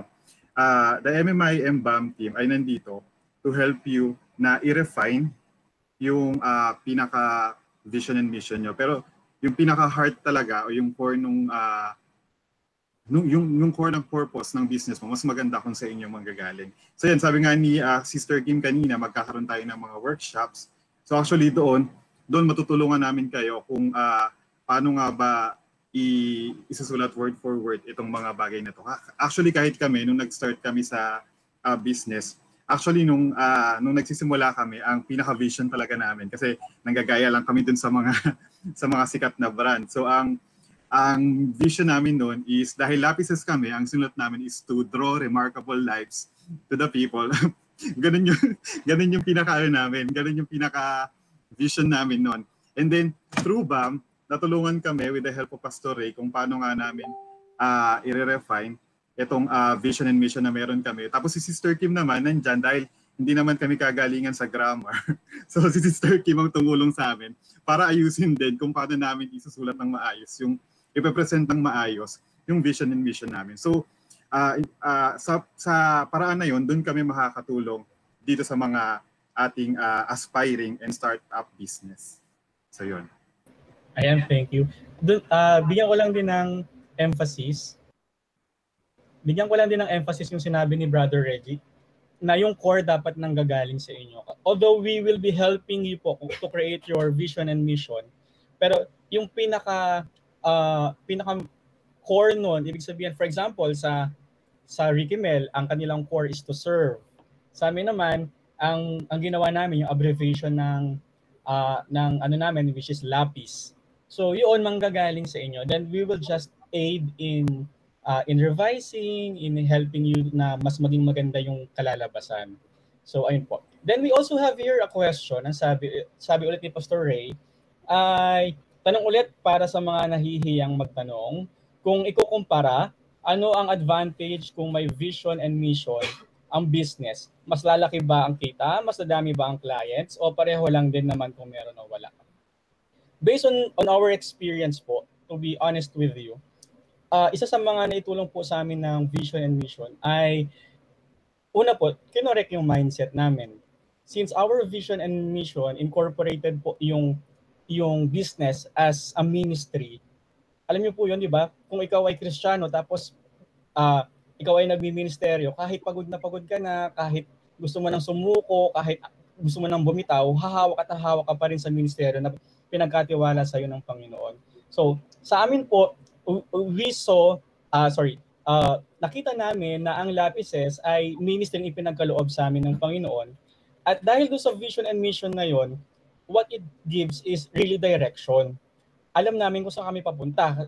Hindi po katulad na nung nag-uumpisa kami, parang kung merong nasa Lazada yan, meron ding nasa Lapises yan. Payong, kahit anong klase ng garments, kahit pagkain pa yan, binibenta namin para lang kumita.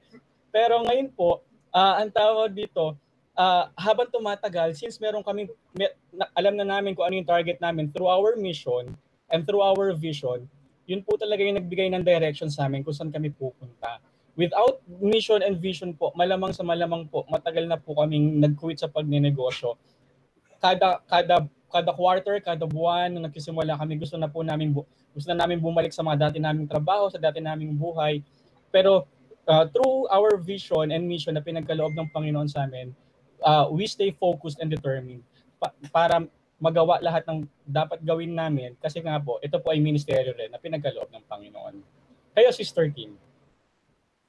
Sige. So, sa amin, initially, wala kaming mission and vision for the past, 20 years. Kasi 5 years na ako sa company. So, the benefits, sagutin ko lahat nung nailagay dyan ni Pastor Ray. Una, it sets the path on what you will do for the rest of the year. So usually po kasi meron kang ang goals, 'di ba? And for a business, meron tayong tinatawag na short-term goals, long-term goals. So dun mismo sa short-term goals po ninyo, ayun, it sets the path straight kung ano yung gagawin nyo. And pangalawa po, reminder siya whenever you face struggles. Nabanggit ni Brother Reggie kanina na dapat yung mission and vision na ilalagay natin sa lugar na madalas nating nakikita or madaling makita sa office. So sa akin po, ito lagi namin itong ginagawa every year or every quarter kapag nagkakaroon po kami ng business meeting or kinakausap namin yung mga empleyado. Isa po ito sa binabalikan namin lagi. Yung mission and vision.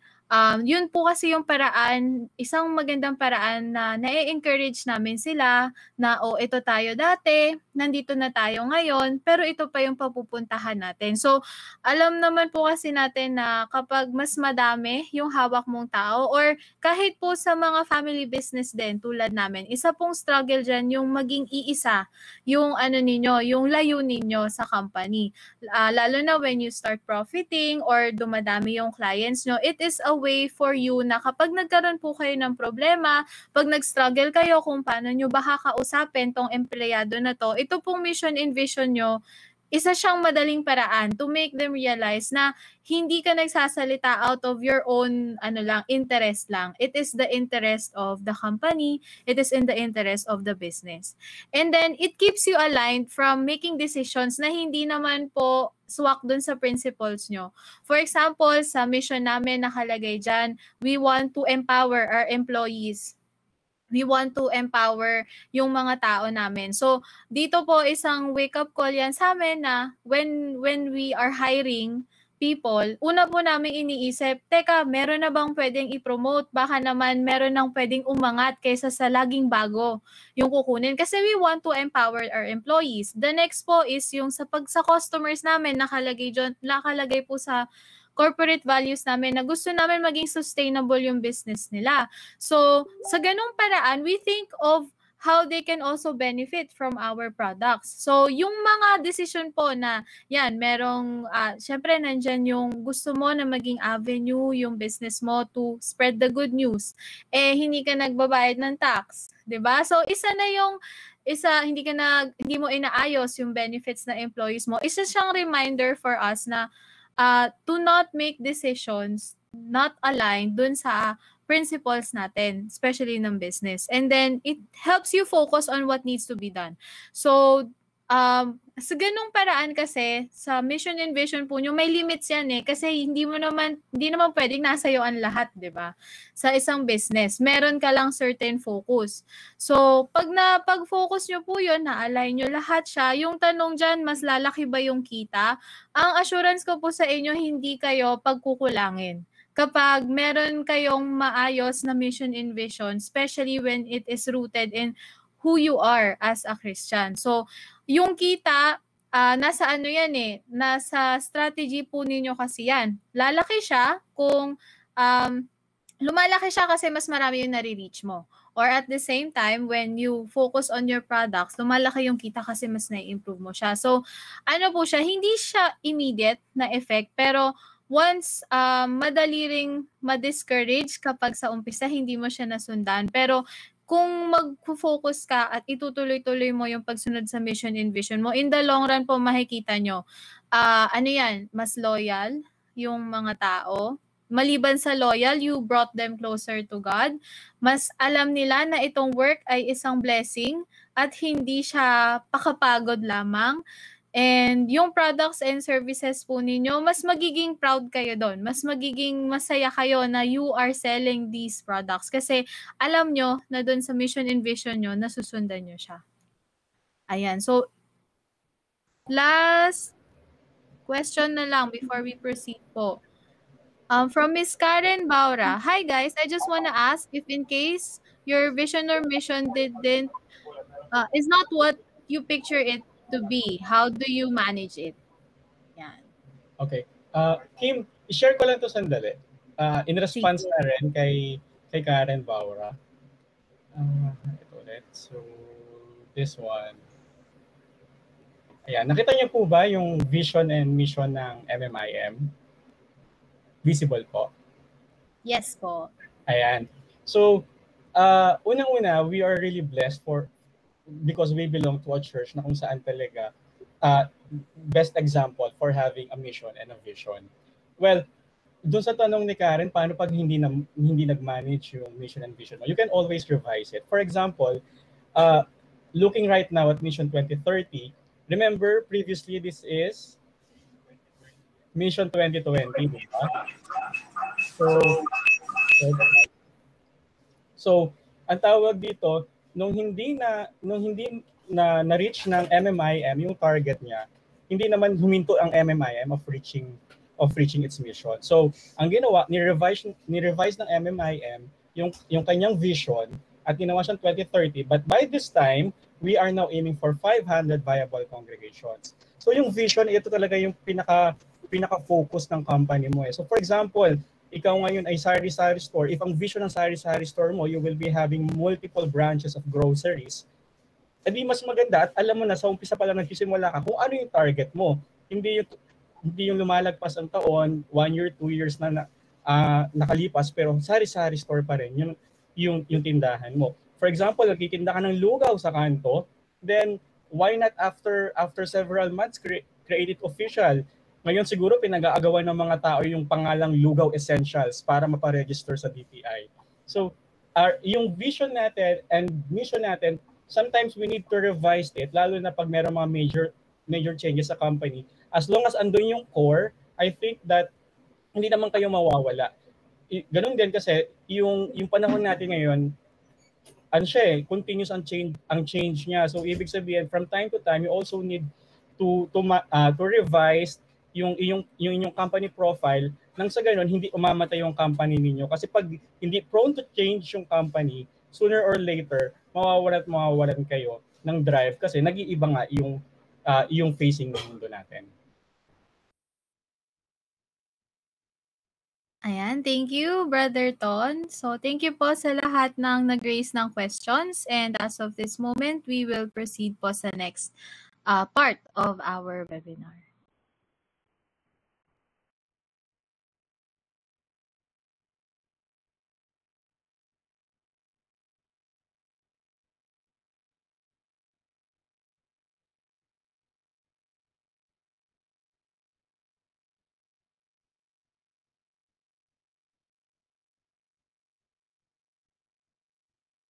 So while we're waiting po for the next presenter, ano lang po, remind lang po, tanong lang po kayo ng tanong, wala pong tama o maling tanong.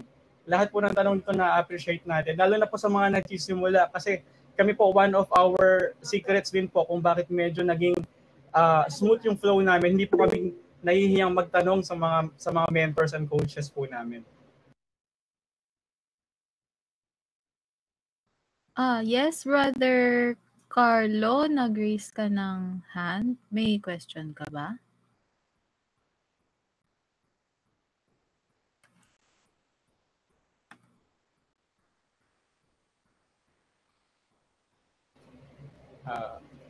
Ayan, siguro i-entertain natin yung question ni Kuya Carlo after this next lecture. Sige po, let's proceed with the next lecture. Salamat po. Implement business as mission across Int'l Marketing Company is remarkable. As a result, she was invited to share the company's BAM journey at the BAM conferences which transpired on 2019. Her involvement as the research manager of the company gave more valuable insights, innovation and milestones for the company. Now Int'l marketing brands are widely known on the market. Brands that epitomize quality, freshness and flavorful products. Let's welcome the third speaker of the day, Engineer Kimberly Hines. Good afternoon, everyone. Once again, thank you for registering and attending JumpStart, MMIM-BAM's first official webinar.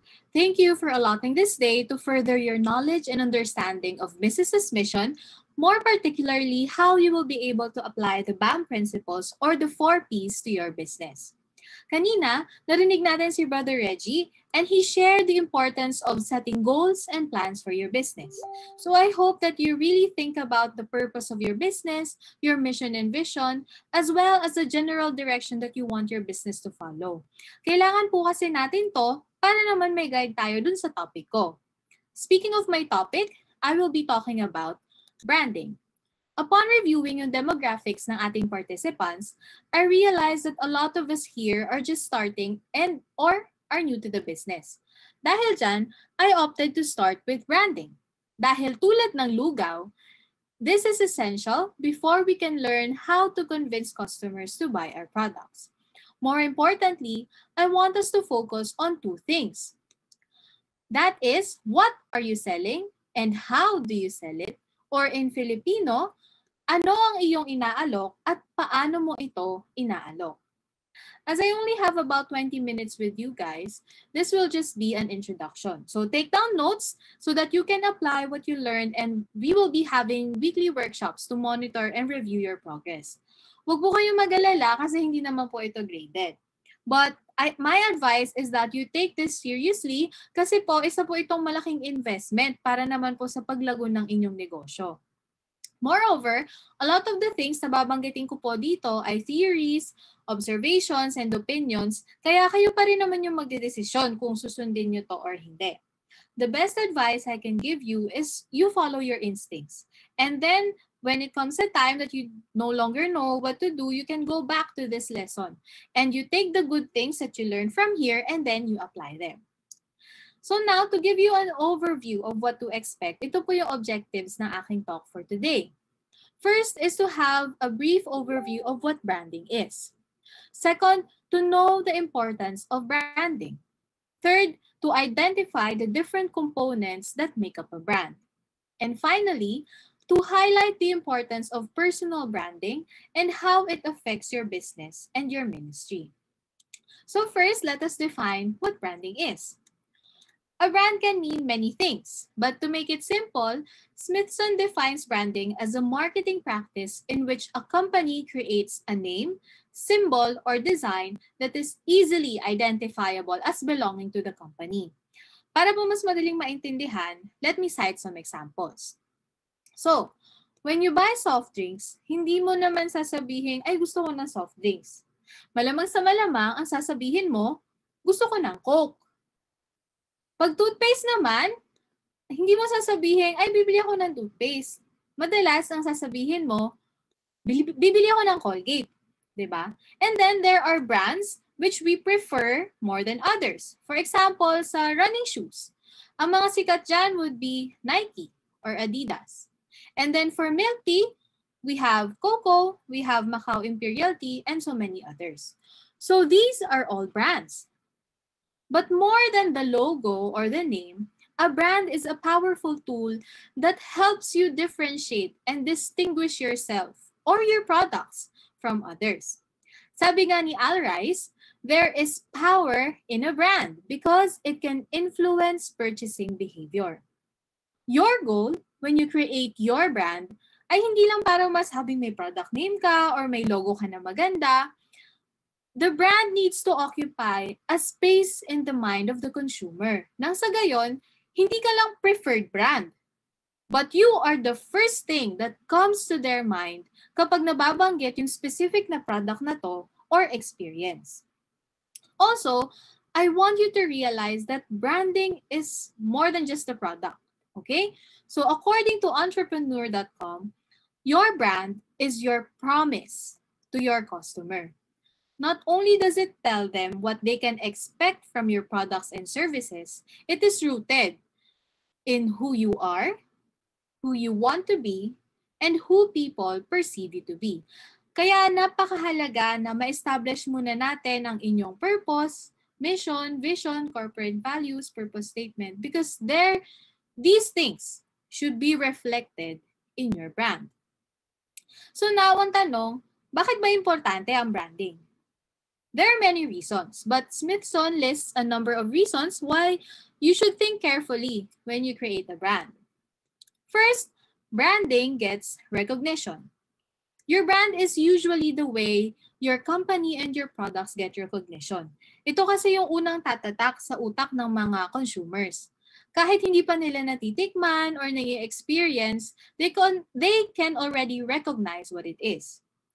And one of the most important aspects in brand recognition would be your logo. Next, branding increases business value. For example, dyan nakikita nyo, Starbucks. Magkano ba yung Starbucks? A tall drink can cost you around 150 to 180 pesos. Eh di ba kape lang naman yan? Mas masarap pa nga kapag ikaw yung nagtitimpla. O kaya yung iba naman sa atin, masaya na sa 3-in-1. Pero why does Starbucks sell so much? It's called branding. Sa Starbucks kasi, ang brand nila, hindi lang yung product. Kasama dito yung experience, yung customer service. And then another example, meron tayong connotation when it comes to Apple products. Pag Apple, sleek yan. Professional, social. Kaya kahit anong produkto, basta may logo ng Apple, mabili siya at mabenta. Okay? Next, branding generates new customers. When you have a good brand, it can create free publicity, yung tinatawag nating word of mouth. I'm sure na-experience nyo na to kayo mismo. Uy sis, try mo yung gantong brand. Sis, na-try ko yan nung nakaraan. Ang ganda. O diba? This is one of the results of good branding. Ilang customers lang naman yun eh. Yung inalagaan mo, yung nabigyan mo ng attention. Pero sila mismo, ipagkakalat nila yung product mo, yung business mo, without them even knowing it. Next, branding improves employee pride and satisfaction. When you have a good brand, the people you employ tend to be proud of it too. Sa company po namin, one of the things that we do was to let the sales agents, yung mga fryers, and even the managers taste the product.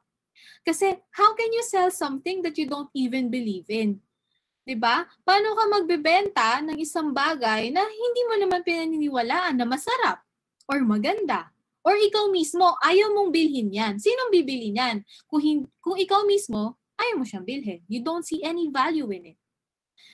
And when the employees take pride in their product, in the brand, in what they do, they become more motivated and they have more ideas. Next, branding creates trust within the marketplace. As you build your brand, you create trust between you and your customers. And once you establish that you are a trustworthy brand, you end up with loyal customers. Ito yung reason na kung bakit pagbibili ka ng TV, napaka-choosy mo, di ba? Kailangan Sharp, kailangan o kaya Samsung, dapat may gantong specs. At hindi lahat ng brands, ganyan yung specs. So choosy ka na. Kasi that brand is connected to the word na trustworthy or may quality talaga siya. And for example, yung mga sapatos namin, when we go to school at bibilhan kami ng bagong sapatos ng nanay ko, laging GB. Yung ibang tsinelas, kung ano-anong brand lang, pero pag school shoes na item, kailangan GB. Bakit? Kasi nakakabit na yung quality sa GB. Hindi basta-basta nasisira. Kahit grade 7 na ako at grade 5 ko binili yung sapatos ko, buo pa rin siya. Diba? Maganda pa rin siya. Pwede mo pa nga siyang, pwede mo pa siyang ipamana sa iba. Okay? Next, branding supports advertising. So this is one of the last points. Ang akala kasi nung iba, dapat i-advertise mo yung brand mo para bumenta siya. But you know what? You can spend so much money on paid advertisements and still not get a single peso in sales. Balikan natin si Starbucks. Sige. Did you notice na you never see them in commercials? Kahit nga sa Facebook, di ba? Very limited yung ads nila. Bakit? Kasi they focus on their brand. Actually, sumikat yung Starbucks dahil sa word of mouth. Okay, aminan na. Sino ba dito yung pagbibili ng Starbucks, kailangan pipicturean yung product? Kailangan ipopost sa Facebook. Kailangan may selfie hashtag Starbucks pa, di ba? So, they focus on their branding and they let their customers publicize their products for them. So, wala sila halos ginagastos when it comes to advertising because their customers do it for them for free. Okay? So, these are just some of the reasons why it is important that you have a brand. Ngayon ang tanong, how do you create a brand? Well, if you have time, I suggest you read or listen to Al Rice's The 22 Immutable Laws of Branding. It's a short book, 2 chapters lang siya, but it gives you so many insights on branding. Pero huwag kayong mag-alala kasi sa mga susunod na sessions with me and during our workshops about branding, tatalakayin ko pa rin naman to. But for now, here are the key steps on how you can start to create your brand. Entrepreneur.com says that defining your brand is like a journey of business self-discovery. So habang iniisip nyo kung paano nyo ba umpisahan yung brand nyo, you ask yourself these questions. What is your company's mission? What are the benefits and features of your products or services? What do your customers and prospects already think about your company or your product? And finally, what qualities do you want them to associate with your company or product? So, yung mga naiisip nyo po ngayon, you can probably list them down so that you don't forget them. And from there, we formulate the following components of a brand. Una sa lahat, determine your target audience. So, ito, sa mga susunod pa nating topics, we will be discussing this. But basically, the target audience is the primary group of people that you want to cater to. Ang katotohanan kasi dyan, you cannot afford to focus on selling to everybody. So usually, ang ginagawa natin, mag-start tayo sa maliit lang or sa specific group ng tao. Maaaring marami na yon, pero hindi lahat. Meron kang ifo-focus, tapos lahat ng effort mo, promotion, mga discount, yan, yung pangulit, sa kanila mo muna gagawin. And then, after they keep on buying your products, when you generate loyal customers na, yan, sila naman yung word of mouth. And then, also, you can start inputting dyan yung mga advertisements para yung iba pang gusto mong maging customer mo, ma-attract mo na rin sila. Next, establish your mission statement. Ito, sa talk ni Brother Reggie, I hope that you can create one of your own. Very important talaga to kasi a lot of your values will be coming from your mission statement. Next, define your values, features, and benefits. An easy way to do this is by making a table called SWOT analysis, or yung tinatawag nating strengths, weaknesses, opportunities, and threats. So for example, kung gagawa ako ng SWOT analysis ng Happy Me Pancit Canton, medyo ganito yung itsura niya. So nakikita nyo sa table dyan. So from here, I can take my strengths and opportunities at dito ako magfo-focus sa branding ko. At the same time, I need to decide whether how I can overcome my weaknesses through the opportunities I have, and how do I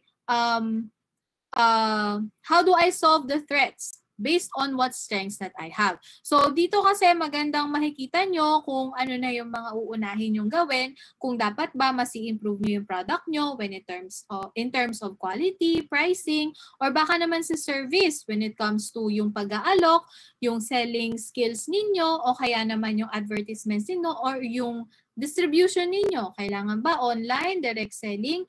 Yan. So, when you come up with this table, very simple lang. Huwag niyo masyadong isipin na kailangan sobrang dami niyan. Kung ano yung unang papasok sa isip nyo, most likely yun naman talaga siya. You can also try to ask your loyal customers kung ano yung nakikita nilang strength, weakness, opportunities, and threats ng products and ng company ninyo. Okay? Next, create your virtual assets. So sa ngayon, I would like you to think of and focus on two things muna. Yung logo and yung tagline. So some tips sa logo. Una, horizontal layout works best dahil yung tao raw madalas magbasa from left to right. Kasi nga horizontal yung mata daw natin. So it's easier for people to read and to recognize if you lay out your logo horizontally. So next, words or symbols, kahit ano naman pwede mong gamitin, but make it simple. Do not put too many elements. Kung words, huwag masyadong mahaba. Kasi nga ang iniisip natin dito, retention in the mind. Kailangan mabilis nilang maalala yan. Okay, next, color. So pagdating sa color, maraming rules about color. But as you can see on the table here, meron dyang mga emotions and characteristics associated with each color. And then finally, size. Yung size daw, sabi nila, yung 2 1/4 by 1 unit na size, okay na. Hindi kasi advisable na sobrang laki, hindi rin pwede na sobrang liit. Maraming rules actually when it comes to making your logo, making your packaging. Yung mga yon siguro sa susunod tatalakayin ko. But for now, mas maganda na pag-isipan nyo, i-visualize nyo kung ano yung brand na gusto nyo, ano yung tone na gusto nyo, ano yung feelings na gusto nyo i-exude ng inyong brand. Okay? Next, find your brand voice. So, brand voice includes customer service. Dapat kung may tagline kayo, na isasama nyo yan kapag pag nagsisales talk kayo or nag-o-offer kayo. Actually, yung brand voice ninyo, hindi lang naman yun yung talagang naririnig nyo, yung jingle, yung kapag customer service, kahit yung tono ng inyong sentences, ng inyong phrases, your paragraphs that you post on social media, it's part of your brand voice. So, pag natapos nyo na itong lahat, it's time to put your branding to work. So, ano pa ba? Kung may logo ka na, may tagline ka na, di ba? Naisip mo na yung mga components na you can start making your website, you can start making your social media accounts, di ba? You can start selling to people. And then mamaya, with the talk, to be led by Brother Ton, yan, makikita natin how we can use social media platforms to really further our business. So maganda na bago kayo magkaroon ng website, bago kayo magkaroon ng Facebook page, alam nyo na yung branding ninyo, ano yung target nyo na gusto when it comes to the tone and yung emotions na gusto nyong i-display sa inyong mga consumers. So, additional tips on branding. Una, nabanggit ko na to kanina, prioritize consistency. Importante to kasi especially once you get a grasp of what works or kung ano yung pumapatok, ano yung feeling nyo nag-fit talaga dun sa produkto ninyo at sa inyo, you stick to that. Kasi kapag paiba-iba yung branding, nalilito yung customers. And when you're consistent, it also builds trust. Okay? So, your customers will become loyal to you. So, itong consistency na to, hindi lang siya sa logo, hindi lang siya how you approach your customers. Pagdating din sa mismong product, kailangan may consistency ka. Kung sinabi mong masarap, dapat kahit pang 10 bili na nila yan, masarap pa rin. Okay? Next, don't let inspiration turn into imitation. So a lot of you will probably look at different logos, check out yung brand ng mga competitors ninyo, pero I advise you just make it an inspiration. Kasi una sa lahat, when we speak of legality, maraming nagkakaproblema dyan. Once you create your logos, your brand name, tagline, ang suggestion ko, kapag nakikita nyo naman na patok na siya or kung talagang seryoso na kayo sa business nyo, i-file nyo siya for trademark, for copyrights, okay? Kasi hindi naman din siya ganun kahirap and it's your protection para dun sa mga taong or sa mga company na maaaring kumopya din sa inyo. Next, use branding to hire. Parang kapag ikaw lang na nag-a-apply, you use your credentials, your resume, di ba, to get hired. At the same time, when you have an established brand, you want to hire people who will fit your brand. So good brands are able to hire good people din. Hindi lang good, minsan sobrang galing pa nga. Okay? Next, follow a brand strategy. So it's nice to look for templates, pero isa din naman sa tinitingnan natin pagdating sa branding is authenticity. Diba? Gusto mong kakaiba ka. So kung kopya ka ng kopya, paano ka magiging iba? Okay? Next, treat your brand as a person. So your brand should be something that you take care of. Parang tao. Kinocultivate mo, pinangalagaan mo, pinahalagahan mo. It is the face of your company, your product, and even yourself. So, speaking of yourself, yung final tip ko is treat yourself as a brand. So this will be my last point for today. Kanina pa natin nababanggit na your brand is rooted in your mission, vision, and goals. But now, let's take it a step further. Check din natin, tayo ba as owners or implementers, how do we brand ourselves to others, to our customers? How do we see ourselves, di ba? Kasi yung totoo, you are a brand. You have characteristics, beliefs that distinguish yourself from others. How we want our brands to be is how we should present ourselves as well. So dito kasi sa BAM, we talk about how we can turn our business into our ministry or our vessel to spread the good news. So paano papasok dito yung branding? Well, we know na ang branding, hindi lang naman yung produkto, pero kasama na dito yung culture, yung experience. So as a guide, balikan natin yung 4 Ps. Una, purpose. What is your motivation for opening the business? Siyempre, di ba may profit dyan? Hindi naman mawawala yon. But beyond that, when you make your mission, your vision, it should reflect the Christian values that you want others to see. We first need to examine our hearts, diba? And we also need to seek accountability. Gaya nga ng sabi ni Brother Ton, doing business is also a calling. And so, may temptations, may mga times na mahihirapan ka, especially sa business. So it's important that you have others you can talk to and share your experiences with para na mo monitor yung mga activities natin. And itong BAM, it's a great venue for you to do that. Kasi dito, we are all Christians, we are all businessmen, and so we are accountable for each other. Next, people. How do you treat your employees? How do you compensate them? Do you lead them properly? Are you compassionate, patient, or fair to your employees? Pagdating naman sa customers ninyo, are you honest to them? Yung product ba na binibigay mo ay yun talaga kung ano yung sinasabi mo? Diba? So, are your products beneficial to them in the long run? Planet. One good brand is one that helps take care of the environment and not destroy them. Diba? Does it, in the long run, do you contribute to pollution or do you help save the environment? Kailangan, nandun yan sa long-term goals natin. That our products should not just benefit people, but it should also benefit the planet. Okay? And then finally, profit. Do you pay the correct taxes? Ayan, magandang tanong yan. Do you give your tithes? And ito, do you give reasonable prices? So maraming aspects ang business na akala natin hindi tutugma sa isang Christian ministry.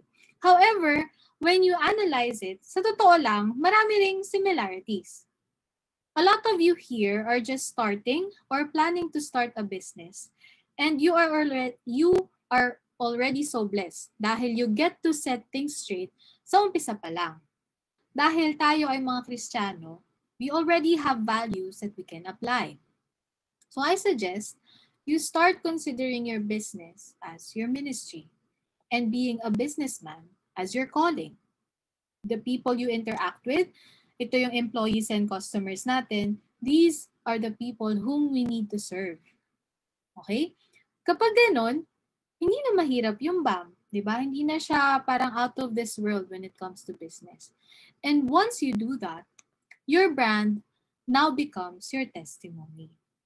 Okay? And with that, I end my talk and I hope you learned something great today. Thank you and God bless you all.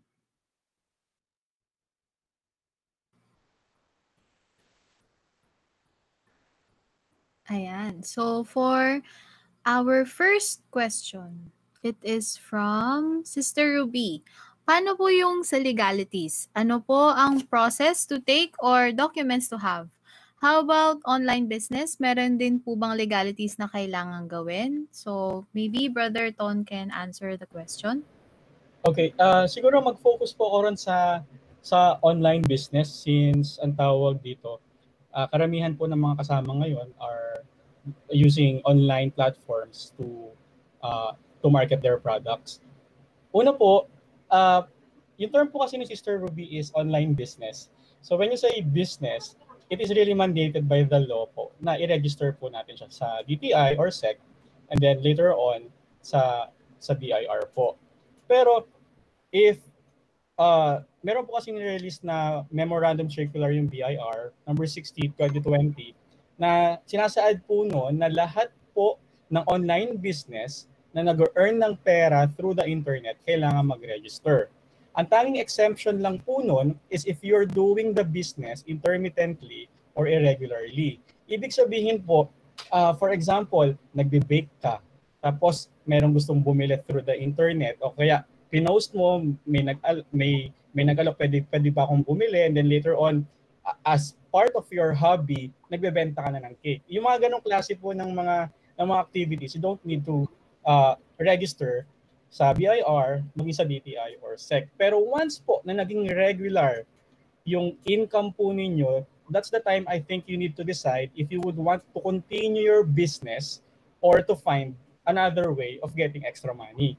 Kasi po, uh, alam po namin na hindi po madaling magparehistro. Actually, mas madali pong magbukas ng kumpanya sa Pilipinas kaysa magsara. Marami na pong mga tao na akala nila dahil sarado na yung negosyo nila, sarado na rin, tapos na rin yung obligasyon nila sa gobyerno. Hindi po, after 3 years, after 4 years, inahabol sila ng SSS, ng BIR, ng pag-ibig, ng PhilHealth because meron silang mga unsettled transactions sa kanila. So what I can really suggest right now is if you're really into making your hobby or your temporary online transactions into a regular source of your income, that's the time po na talagang as a Christian, you need to convince yourself to register nang sa ganun po, hindi lang po tayo sumusunod sa gobyerno, sumusunod din po tayo sa paningin ng Panginoon. So, thank you po. Thank you, Brother Ton. Next question po natin is from Brother John Carlo Ignacio. So, need din po bang i-register for copyrights ang mission and vision to avoid plagiarism and copyright infringement since it is also a property part of your business? So, I'm not sure about the mission and vision. Babalikan na lang kita dyan. Pero usually, what we register ay yung company name or business name kasi hindi pwedeng may kaparehas ka. Yung iyong brand name and yung logo. And other stuff like yung kung may jingle kayo, pwede yon. Kasi pwede siyang i-copyright lalo na kapag nakopya na yung melody ng kanta. So, usually you trademark yung mga brand name, tini-trademark mo siya. You register the name, business name. Kina-copyright mo yung mga songs and I think the logo. Pero babalikan kita dun sa mission and vision. Usually kasi ang mission and vision ay very internal naman. So, hindi rin lahat ng company ay pinapakita yung mission and vision nila. Minsan, mas madalas, mas sikat yung mga tagline nila. So, yun yung mas kailangan mong i-register. Yun. Okay. And then, tanungin ko lang si Pastor Ray because during his presidency, nag-apply tayo ng MMIM actually MMM pa ata nun as part of our practice na mag-register sa government. Pastor Ray, i-declare po ba natin yung vision and mission natin nung nag-register po tayo sa church noon? Kasi I recall po, muntik na pong mawala sa MMIM yung vision and mission pati yung logo, di ba? Yes, magandang hapon. That's part of the documents that we have dun sa ating bylaws and other documents submitted under Securities and Exchange Commission. So it was, in fact, pati yung logo natin na andun, no? Clearly stated, ano yung hugis niya, ano yung mga components ng logo.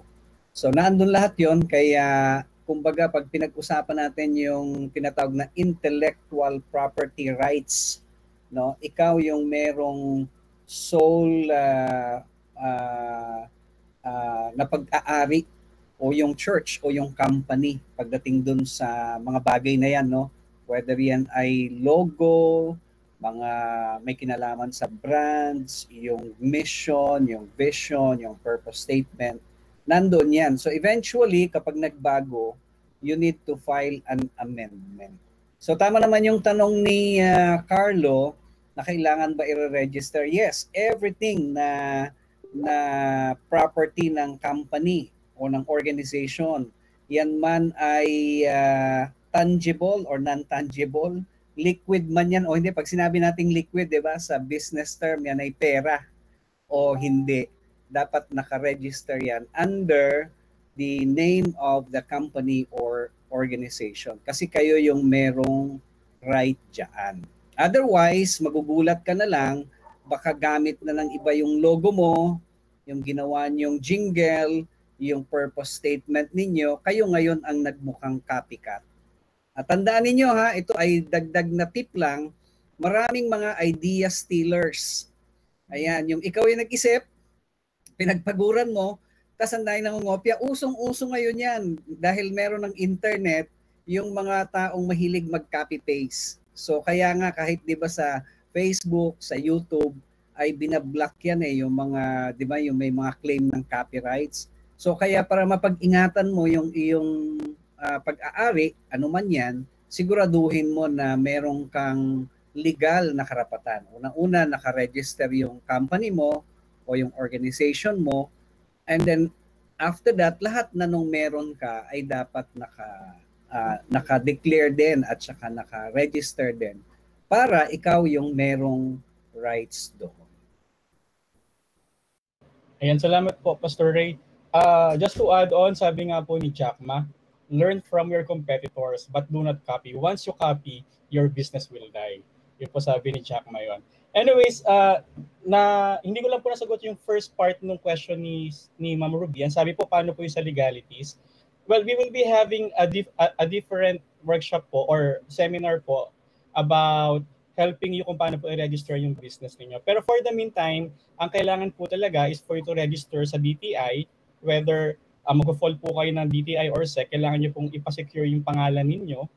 And then we also have your local government, una po yung barangay level and then yung city level. Then later on po, you need to register sa BIR, followed by yung sa mga employees natin, SSS, PhilHealth, and Pag-ibig. Sister Kim, yung next question please. Yan. So, follow up din to dun sa topic ni Brother Reggie. Nabanggit mo daw kasi kanina, Brother Ton, na pwedeng mag-revise magre-revise kayo ng inyong vision sa Lapises. So, tinatanong niya kung kailan or ano ang sign para masabing kailangan na mag-establish ng bagong vision ang isang business. Okay, sa amin po kasi, pre-pandemic, we are catering to companies po by providing printing services. Nung nag-pandemic po, nalimit po talaga yung mga customers namin. For example, ang EE, one of our customers po, hindi na po nakakapagbigay ng mga leaflets or hindi na nagpapaprint ng mga books because most of their trainings are online. Most of their sharings are online din. So talagang bumagsak po yung business namin doon. So ang nangyari, the Lord opened a new avenue through e-commerce po. Doon po kami talaga nagkaroon ng testing phase. Yung katulad po na sinasabi ko kanina, ito bang Style and Shine, ito bang Crooks, saka ito pong Stardust namin, ito ba ay pansamantala lang or are we going to go for it as a primary source of our income? So nung talagang pinakita na ni Lord, nagkaroon na kami ng confirmation kay Lord na isa na talaga ito sa magiging line of business namin. We called our accountant to help us para gawin siyang subcategory ng Lapises. So yung Style and Shine, yung Crooks at Stardust right now po is on the process na para mag-fall po siya under ng Lapises. Now, yung vision po, nagbabago po siya. Una-una, pag yung pinaka-time frame po na nilagay mo sa vision ay tapos na, tapos hindi mo na nakuha yung result na ina-expect mo through your vision. Or ikalawa, pag nakuha mo na siya, babaguhin mo po ulit siya. So, isama na rin po natin doon yung branding and rebranding. Mamaya tulungan din ako ni Sister Kim about dito. Well, for us, we are now into a major decision kasi po one of our e-commerce stores, ang pangalan ay Style and Shine PH. Bali, 4 na words po. So, ang problema namin doon, sobrang haba, hindi na-recall ng mga tao. So pag sinesearch po kami sa Shopee, ang hirap pong ang hirap i-type ng sunod-sunod, tapos minsan may spaces pa, isang word lang po 'yon. So right now, we are considering to retain the store, pero we will be rebranding yung pangalan po ng store into Laban Pinas para mas madali yung recall. Katulad ng sinabi ni Sister Kim kanina, mas madali yung recall, mas maikli at mas matatandaan po talaga ng tao. Merong mga rebranding na talagang nagpapaganda ng image ng company. Meron din naman po na pag sumablay ka sa rebranding, it will cost your company so much. For example po, yung Cebu Pacific, they created a website. Ang pangalan po ng ginawa nilang website ay Cebu Pacific Air. Mas kilala po sila ng mga tao ng Cebu Pacific. Ang ginawa po, ang nangyari po, tuwing sinesearch ng mga tao yung Cebu Pacific, ibang website po yung lumalabas sa search engine. Sa laki ng problema po ng Cebu Pacific, nag-rebrand sila. Dahil sa website na yon, pinalitan po nila yung company branding nila into Cebu Pacific Air. Nang sa ganon, ang tawag dito, every time na mag-search yung mga tao, Cebu Pacific Air yung lalabas sa search engine. Yun po, maling atake ng rebranding. Bakit po? It cost them billions. Pati aeroplano, pinapinturahan, ginawang Cebu Pacific Air, pati mga advertisement. lahat po binago nila. So ingatin po tayo sa rebranding. As long as yung rebranding na gagawin natin sa existing business natin is for good exposure, mas madaling matandaan ng tao, it would benefit us naman po. Pero pag nagkamali tayo ng move, somehow it will also cost the company in a negative way. Ayan. So, to add to that, yung branding at rebranding, yung process kung paano mo siya gagawin, ano yung mga kailangan mong i-consider, it's basically the same. But your objective would be slightly different. Kasi, kaya ka nagre-rebrand kasi meron ka ng existing na brand. So, ang objectives mo doon, usually ay para tumaas yung sales mo, or meron kang gustong baguhin kasi nabanggit ko kanina, 'di ba? Yung brand occupies a space in the mind. Tulad nung nabanggit na Cebu Pacific, yun kasi yung nagre-retain. So when you rebrand, yung nandun sa utak nila, yun yung gusto mong palitan. So yun yung objective mo. Kung dun nung unang labas ng brand mo, ang objective mo ay pumasok siya, ma-retain siya sa utak ng customers. Pag nag-rebrand ka, dalawa na yung kailangan mo ma-achieve. Matanggal yung una, tapos mapalitan siya nung bago. So in a sense, it's yung steps na kailangan mong gawin would be the same, pero yung end result mo, iba siya, and possible nga na kung hindi ka maingat sa pagre-rebrand mo, it will cost you more compared dun sa una. So, ayun. And then, for our next question, pag-iisahin ko na lang kasi very similar sila dun sa natanong din kanina. So, ngayon pong pandemic, ano ang magandang product or service na maaaring i-offer base sa kailangan ng market or lacking sa marketplace ng Philippines? So, ako na po unang sasagot. Pag ganito, usually may mga nagtatanong sa akin ng ganyan, anong magandang business? Una, ang sasabihin ko, ano bang gusto mo? Kasi mahirap magbenta ng isang bagay na ayaw mo din or hindi mo naman alam. Pangalawa is, the easiest would be food. Kasi ang pagkain, laging kailangan ng tao. So, hindi yan nawawala. Hindi bumababa ang demand niyan.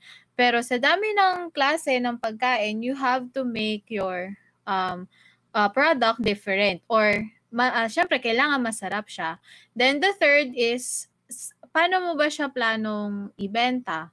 Kasi kung online yan, kung online siya, may mga products na hindi advisable na ibenta mo online. May mga limitations din kasi yon. Pero kung direct selling ka naman, yun, depende rin kasi siya sa capital mo. Pero ngayong pandemic, food ang madami kung napansin po ninyo, yung mga nagluluto.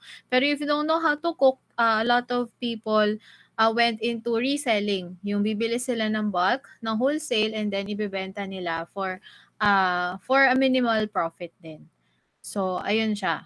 And then, ito po, siguro magandang sagutin to ni Pastor Ray. From Brother Patrick, paano po mag-tithes or yung tamang tithing ang negosyante? Ayun, magandang hapon. Maganda yung tanong. Although hindi pa yan nako-cover sa ating webinar, siguro in the coming webinars natin, bibigyan natin yan ng mas malalim na pag-aaral. But to give an immediate answer dun sa tanong ni Patrick, paano ba mag-tithes, tamang tithing ng ang nagninegosyo?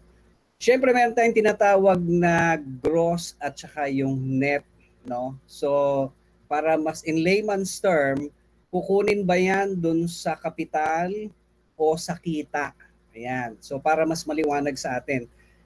Yung pong tithes ay kinukuha po dun sa kita, hindi po dun sa kapital. So, let's say you have 100,000 o sabihin natin 10,000 na kapital. Tapos tumubo ka ng 200 pesos. Hindi nyo po kukunin yung tithes dun sa kapital ninyo, dun lang sa tinubo na 200 pesos. Naintindihan po natin kasi pag kinuha nyo po yun doon sa inyong kapital, ay mauubos yun, tapos sisisihin nyo ang Diyos. Sasabihin nyo, Lord, ano nangyari sa akin? Nagnegosyo ko, naubos. So parang kagaya din ng nagtatrabaho, yung sweldo mo, no? So ibig sabihin sa nagninegosyo, yun yung kinita mo. Pero yung iyong kapital dapat intact yon. Okay? So pwede mong palakihin pa yung kapital mo base doon sa mga naipon mo pa mula sa kinita mo, and then habang lumalaki yung kinikita mo, doon mo lang ibabase yung tithes o yung amount ng giving mo na ibibigay mo sa ating Panginoon. Pero liwanagin ko lang ha, magkaiba yung pagbibigay mo. Halimbawa, nagnenegosyo ka, and at the same time, meron kang sariling personal na kita. Magkaiba yun ha, yung personal na kaloob mo bilang mananampalataya, doon sa kaloob mo dapat bilang isang business. Yun yung gusto kong liwanagin sa atin. Kasi yung iba parang they just give. Pero dapat maliwanag sa atin na nagnenegosyo na iba yung ikaw dun sa negosyo mo. Especially kung ang negosyo mo, hindi na lang ikaw, naging corporation na siya. So it doesn't speak of you. It should speak or represent the company. So ikaw yung sweldo mo, magbibigay ka na para sa Panginoon galing dun sa iyong sweldo, pero iba din yung binibigay dapat nung company as a company. Again, base dun sa kinita lamang nung company. Yun po. Thank you po. Thank you po, Pastor Ray. Do we have other questions? Any follow-up? Ayan, sige. So, yun nga po, meron pa po tayong ibang webinars, particularly for those topics. And maliban po sa tithing, masasama din po natin doon yung mga legalities or yung mga documents na kailangan nyo pong ipasa if you want to make your business really legitimate.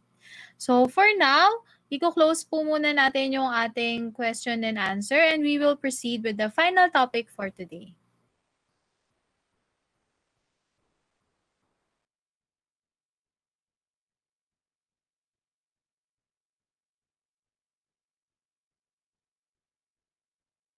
Our next speaker is an advocate of business as mission.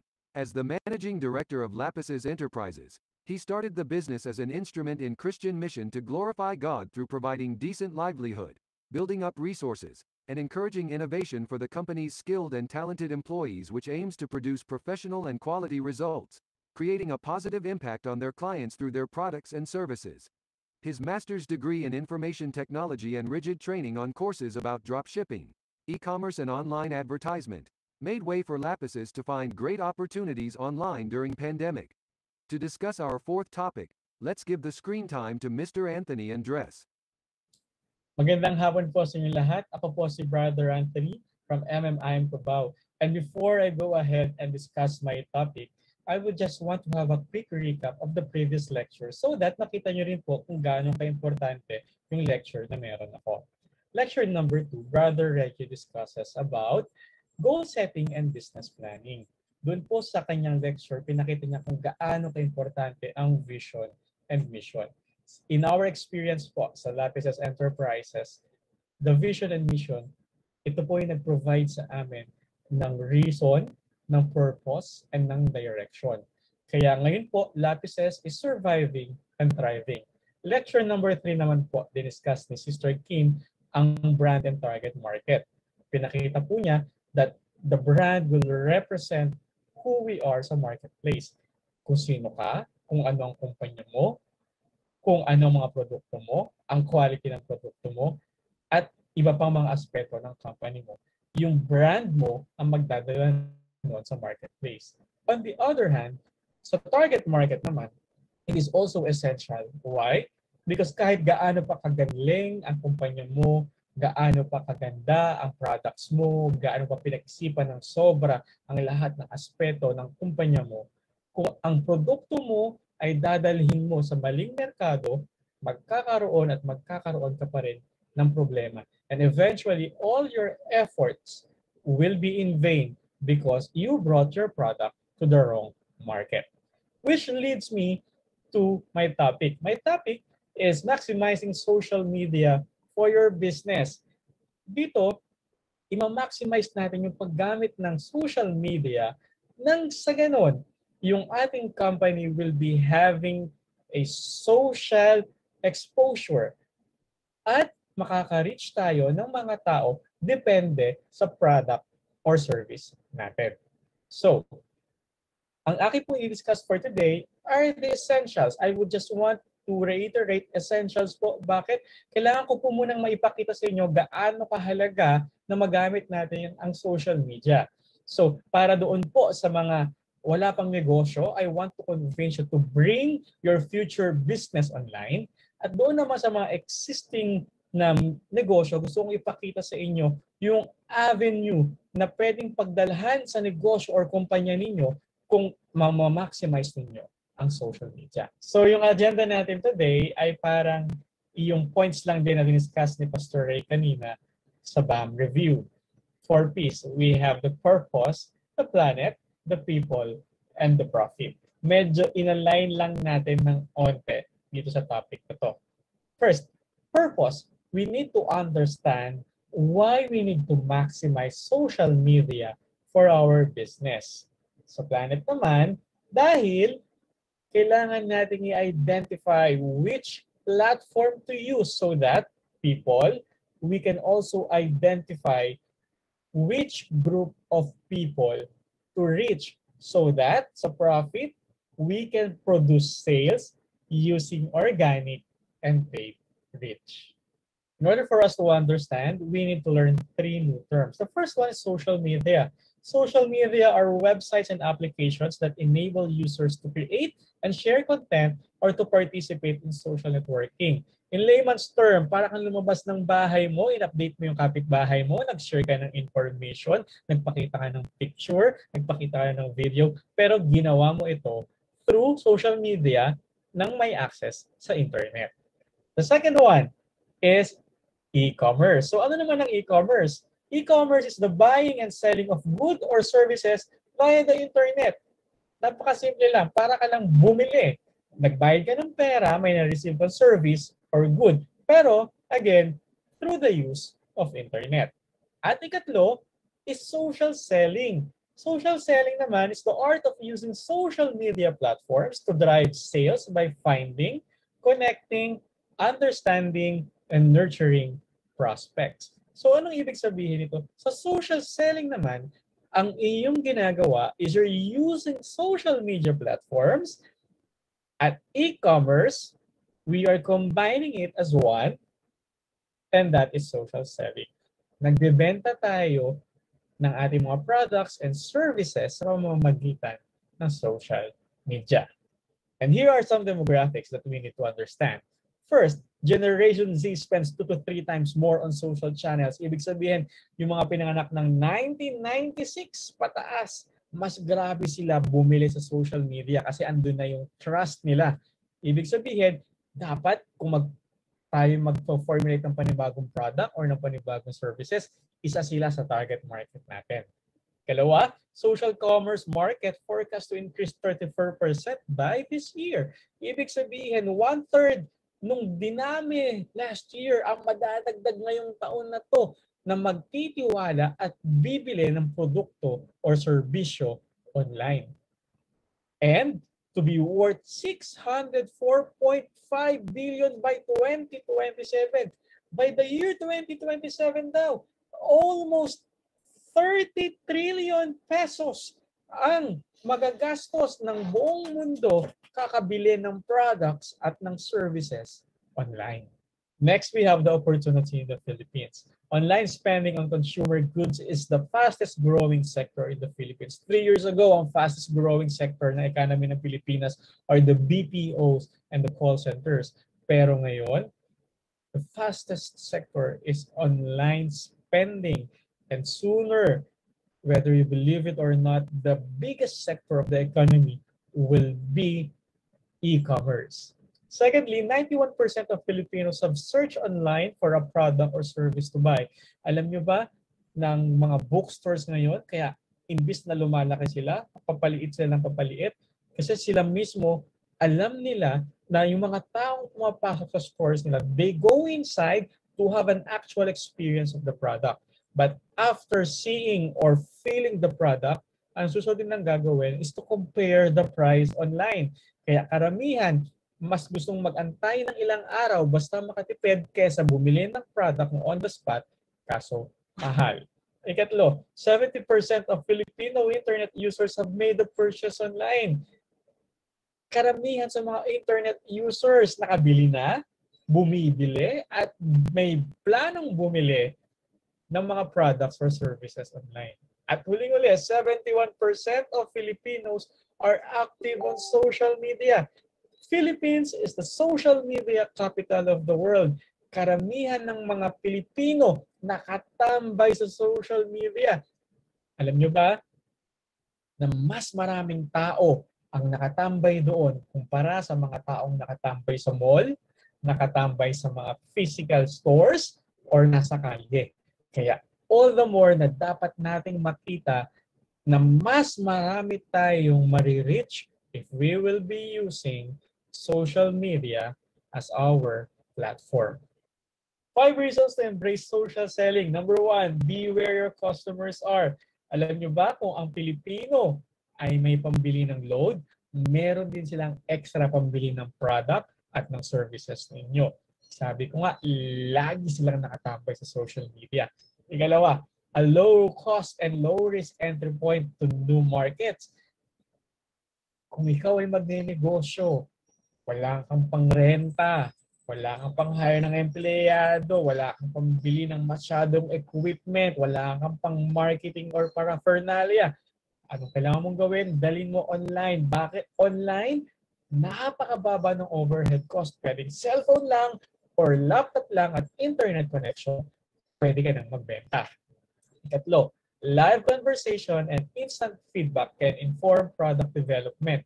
Alam niyo yun, dito pwede kang mag-produce or mag-manufacture ng batch per batch sa napaka-konting amount lang.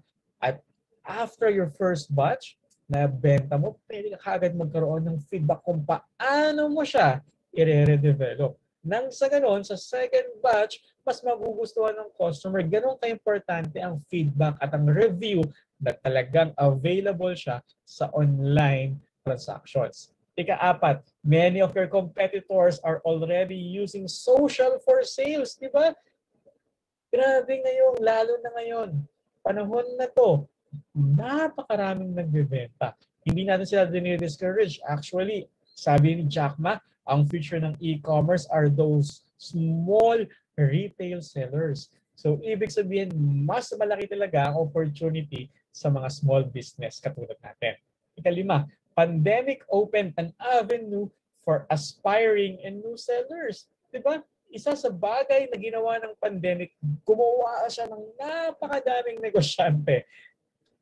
Maraming gustong pumasok sa negosyo ngayon, maraming interested to do business, maraming naka-experience at nakita nila na, ay oo nga no, pwede ka palang kumita sa negosyo nang hindi ka nagre-report ng 8 to 5 at nang hindi ka nangangamuhan. So, ano pang hinihintay natin? Again, let's maximize it dahil grabe ang opportunity na ibibigay ng online selling pag talagang napursige natin. We have two types of reach. We have organic and paid. Pero bago natin malaman yung difference ng dalawa, let's determine kung anong ibig sabihin ng reach.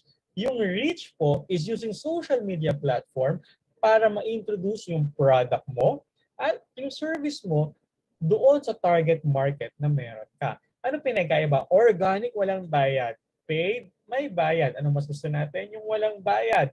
Pero hindi po lahat ng pamamaraan na alam natin effective. For example, sa organic reach, what we usually do, ang ginagawa natin, nagpo-post tayo sa feed o kaya sa page, and then we tag someone. Alam niyo po ba na pag nag-post ka sa newsfeed mo sa Facebook, hindi po lahat ng friends mo makikita yon.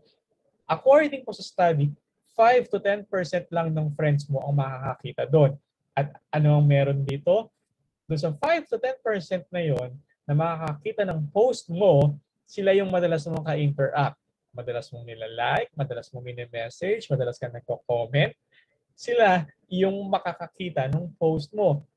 At statistically, yung mga taong ito na madalas mong kausap, madalas mong kalikean or kasharean, sila yung mga taong hindi bibili ng products mo. While yung paid reach naman, okay, effective to kasi pwede kang mamili ng demographic mo. Pwede mong iset sa system, oh, gusto ko 15 to 18 years old lang yung makakakita ng advertisement ko. Gusto ko taga Visayas lang, gusto ko taga Mindanao lang.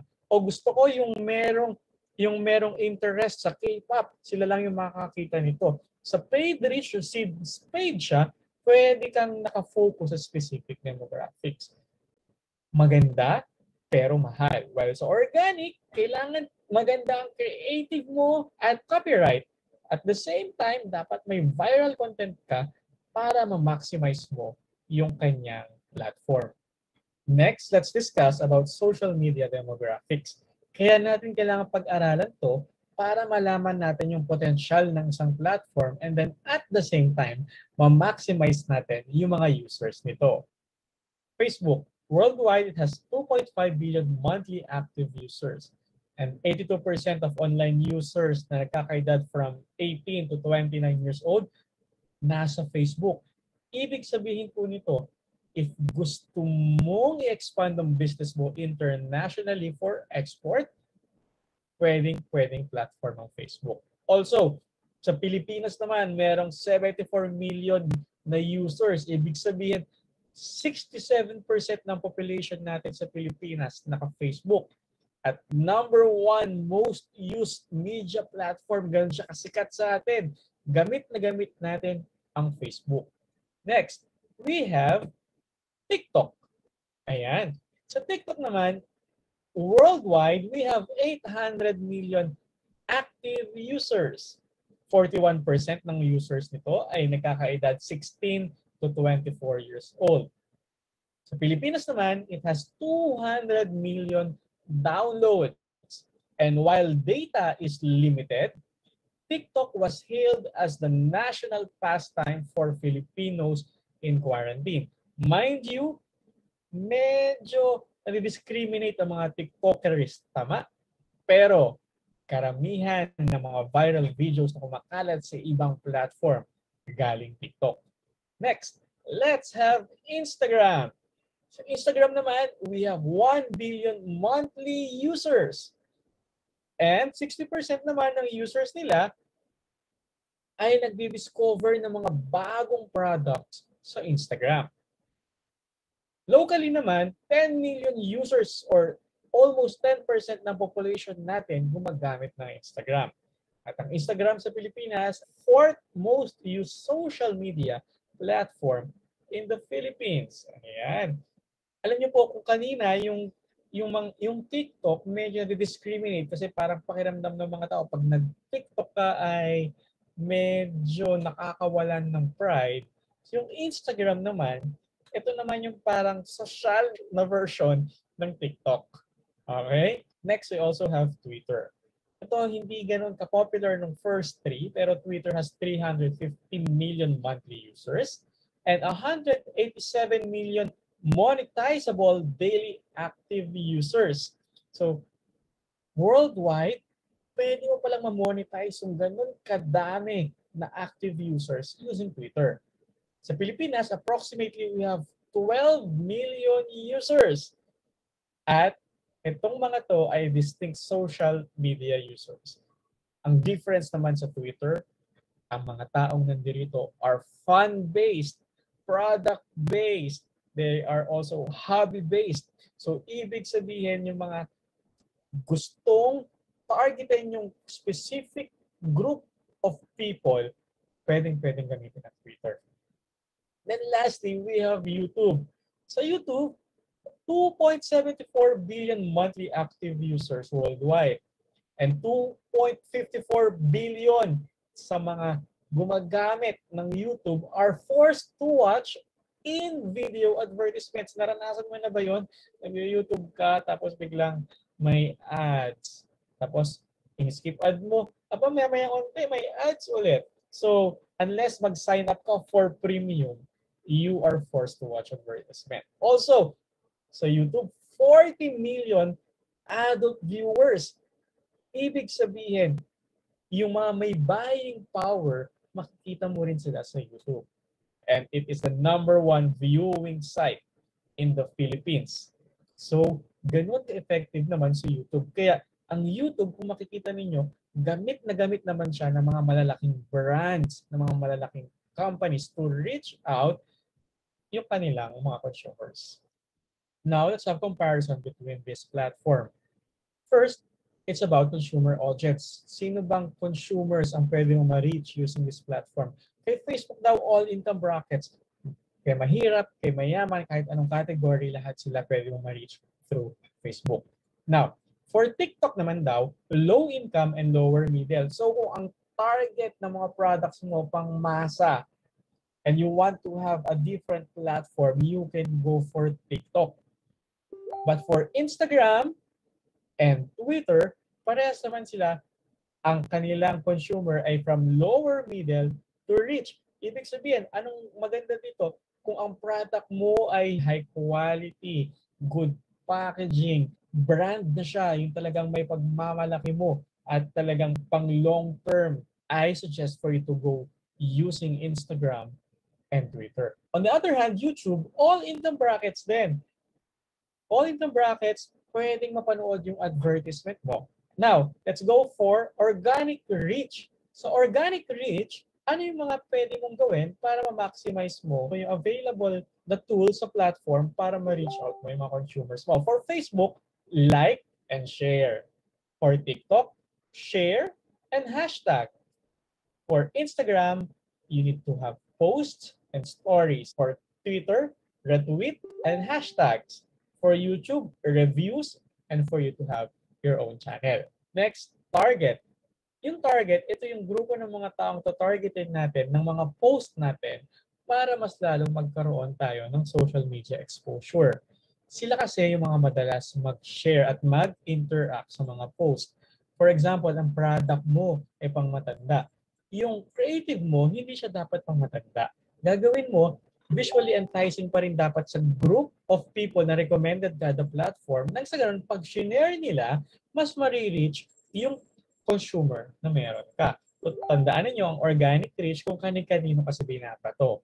Pero mas maganda na yung ating creative nakatutok sa target na to, nang sa ganun, mas dadami yung possibility na magkaroon ng share or impression sa product natin. Now, for Facebook, age 18 to 30, sila yung madalas mag-share kasi. Sa TikTok at sa Instagram, youth and young pro, sila yung madalas ding mag-cross-platform interaction. For example, sa TikTok nakita nila na maganda yung video, i-share nila sa ibang platform. Ganun ang ginagawa ng youth sa young pro. Sa Twitter naman, mga young pro kadalasan ang dapat pina-target natin kasi karamihan ng nasa Twitter, mga young pro. But at the same time, pati mga fans, yung mga fans ng K-pop artist, solid kapamilya, mga tao na sobrang dami na kanilang political views. So, sa Twitter, doon natin sila pwedeng targetin. Next, we have YouTube. Sa YouTube naman, all ages. Bakit? Sa YouTube, ang form of advertisement ay dalawa. Pwedeng pay at pwedeng organic by using influencers or creating your own vlog. So, sa YouTube, ang ginagawa, halos karamihan naman, pag nagustuhan yung content mo, isi-share nila sa other platform. Next, we have creatives. So creatives naman, ito yung gagawin nating type of post para mas ma-maximize natin yung reach natin sa mga consumers. So for Facebook, dapat viral content. Sa TikTok, content with viral songs. Sa Instagram, dapat visually appealing. Sa Twitter naman, maganda dapat may photo at merong good copyright. Remember, sa Twitter, limited lang yung characters na pwede natin gamitin. At sa YouTube, pwede natin i-maximize yung uploading your own videos and stories. What type of stores will benefit?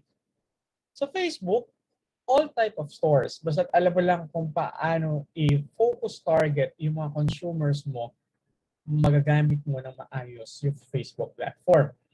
TikTok, ito naman, yung mga fashion and beauty shops. So, ibig sabihin, if you're selling RTWs, if you're selling makeup brands, if you're selling accessories and jewelries, go for TikTok.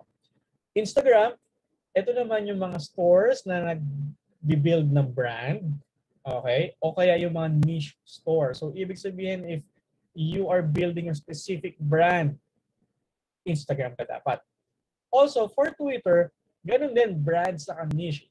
Remember, depende sa trending hashtag, pwede kang makisabay ng advertisement doon. YouTube naman, ganun din, brand sa niche. Pero sa YouTube, mas magbe-benefit yung mga big brands, yung mga empire na talaga.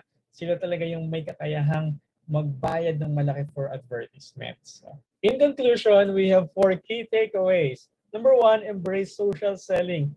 You need to establish your presence on social media for you to effectively reach your customers. Tulad na pag-aralan natin, mas maraming nakatambay sa social media and all the more na mas malaking opportunity for our product to have an exposure. Number 2, reach your audience where they are.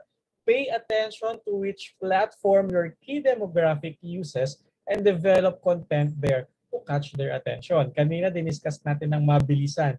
Pero don't you worry, sa darating na workshop, hihimay-himayin natin yan para mas matutunan natin kung paano natin i-reach out yung mga audience natin with the correct platform.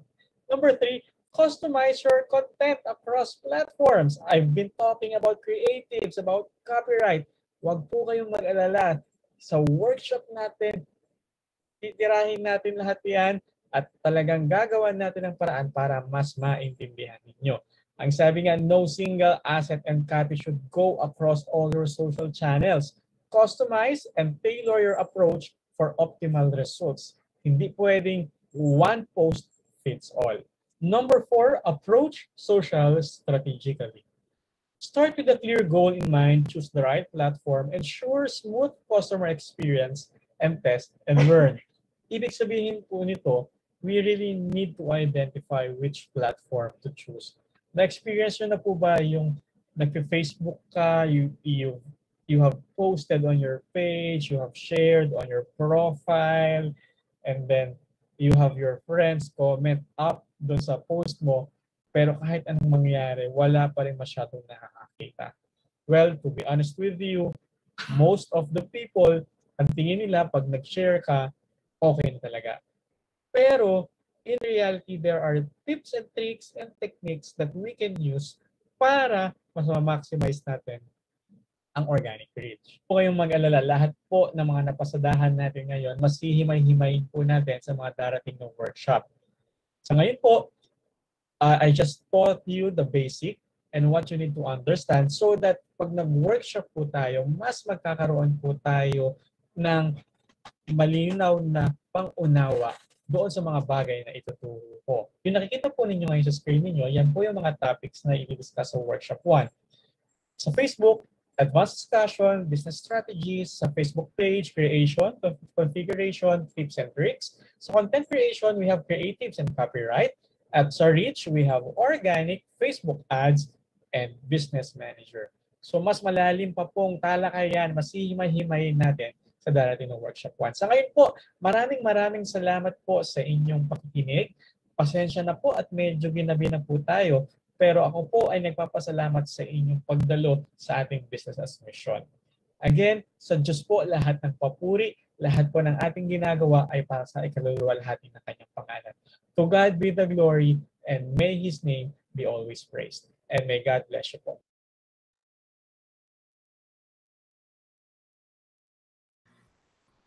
Ayan, thank you po, Brother Ton, for that very insightful presentation.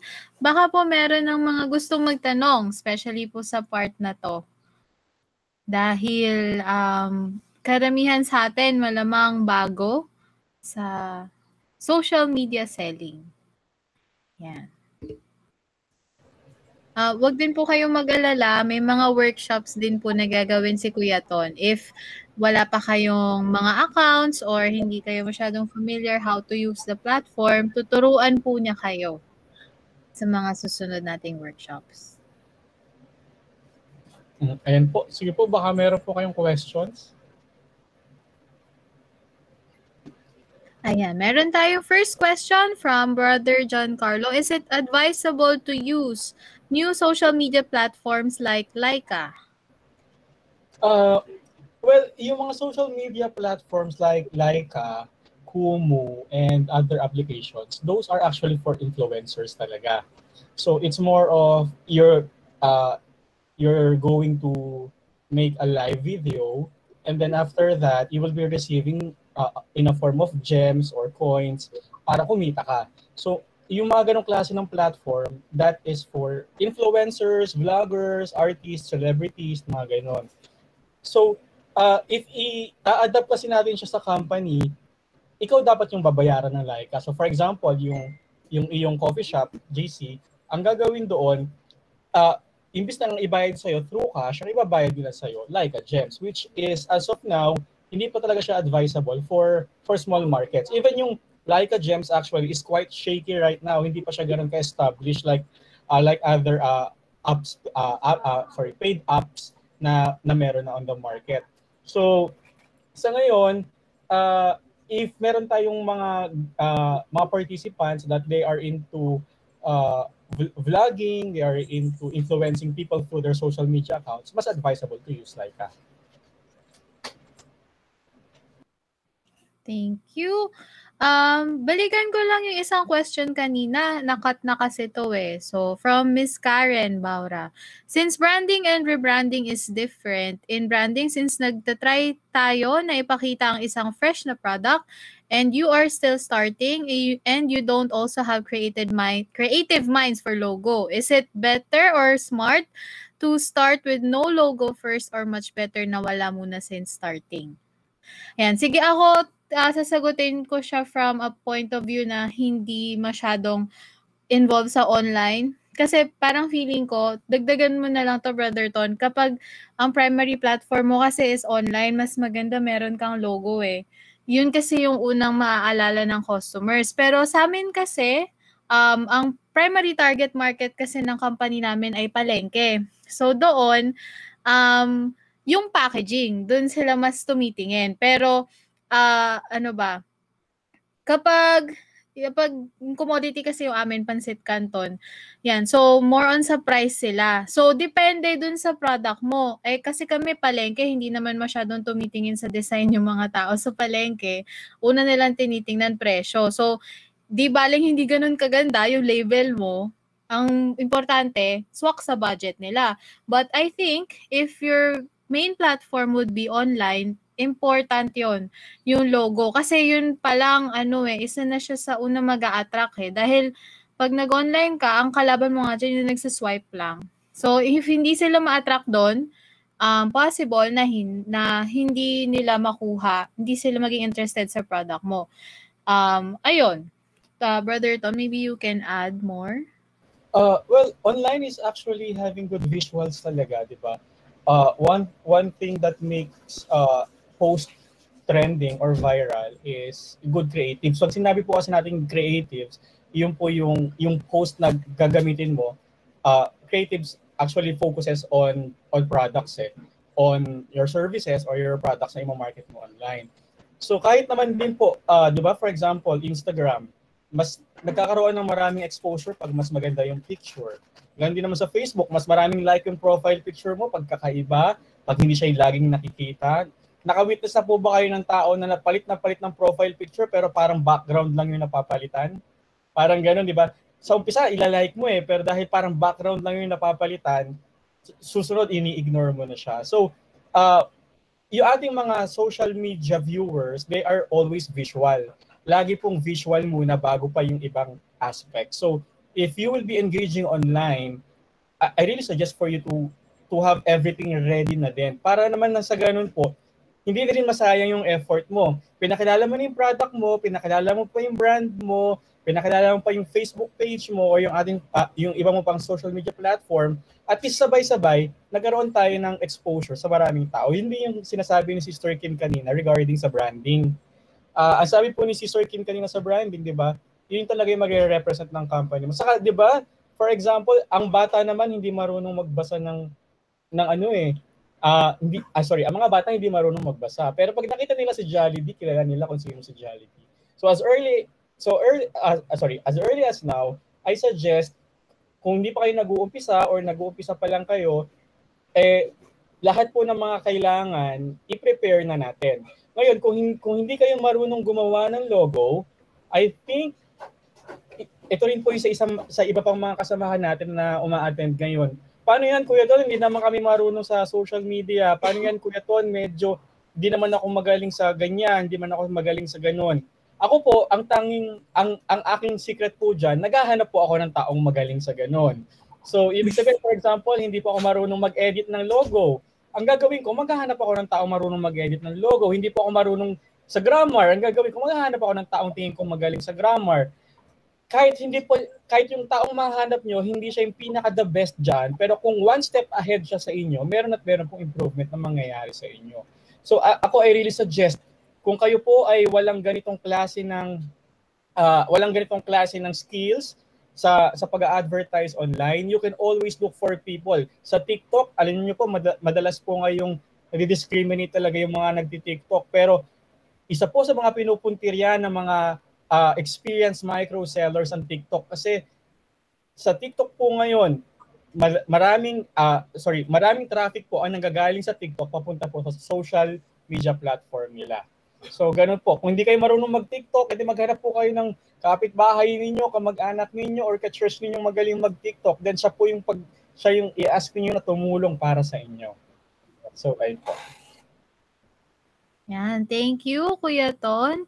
Another question we have is, for using organic way of advertisement, how many % that your service or product is would be sold? Please use examples like 1:100. Nakamute ka po, Kuya Ton. Yan. Sino nagtanong? Si Karen. Si Karen, thanks for the question, Karen. To be honest with you, sa organic reach talaga, minsan hindi ka talaga bibenta. So for example, kahit 100 customers na naka-reach, if organic siya, may possibility hindi ka bibenta. Again, sabi ko nga kanina sa lecture ko, pag nag-share ka sa Facebook, most of the time, ang makakakita lang doon nasa 5% to 10%. Depende pa sa algorithm ni Facebook. Tapos, ang makakakita noon ay yung madalas mong kausap, yung madalas mong ka-chat, madalas mong nilalike, at yun yung mga kaibigan mo. Minsan yung mga kaibigan mo, sila pa yung last na bibili sa shop mo, tama? The only way for organic reach to be effective is for your content to be viral. Ma-share siya ng ma-share, na to the point na pag na-share siya sa ibang tao, magkakaroon na exposure yung product mo nang wala sa network mo, nang wala sa friends mo. Kasi kung yung mga friends mo lang, sooner or later, sa umpisa, susuporta sila sa iyo eh.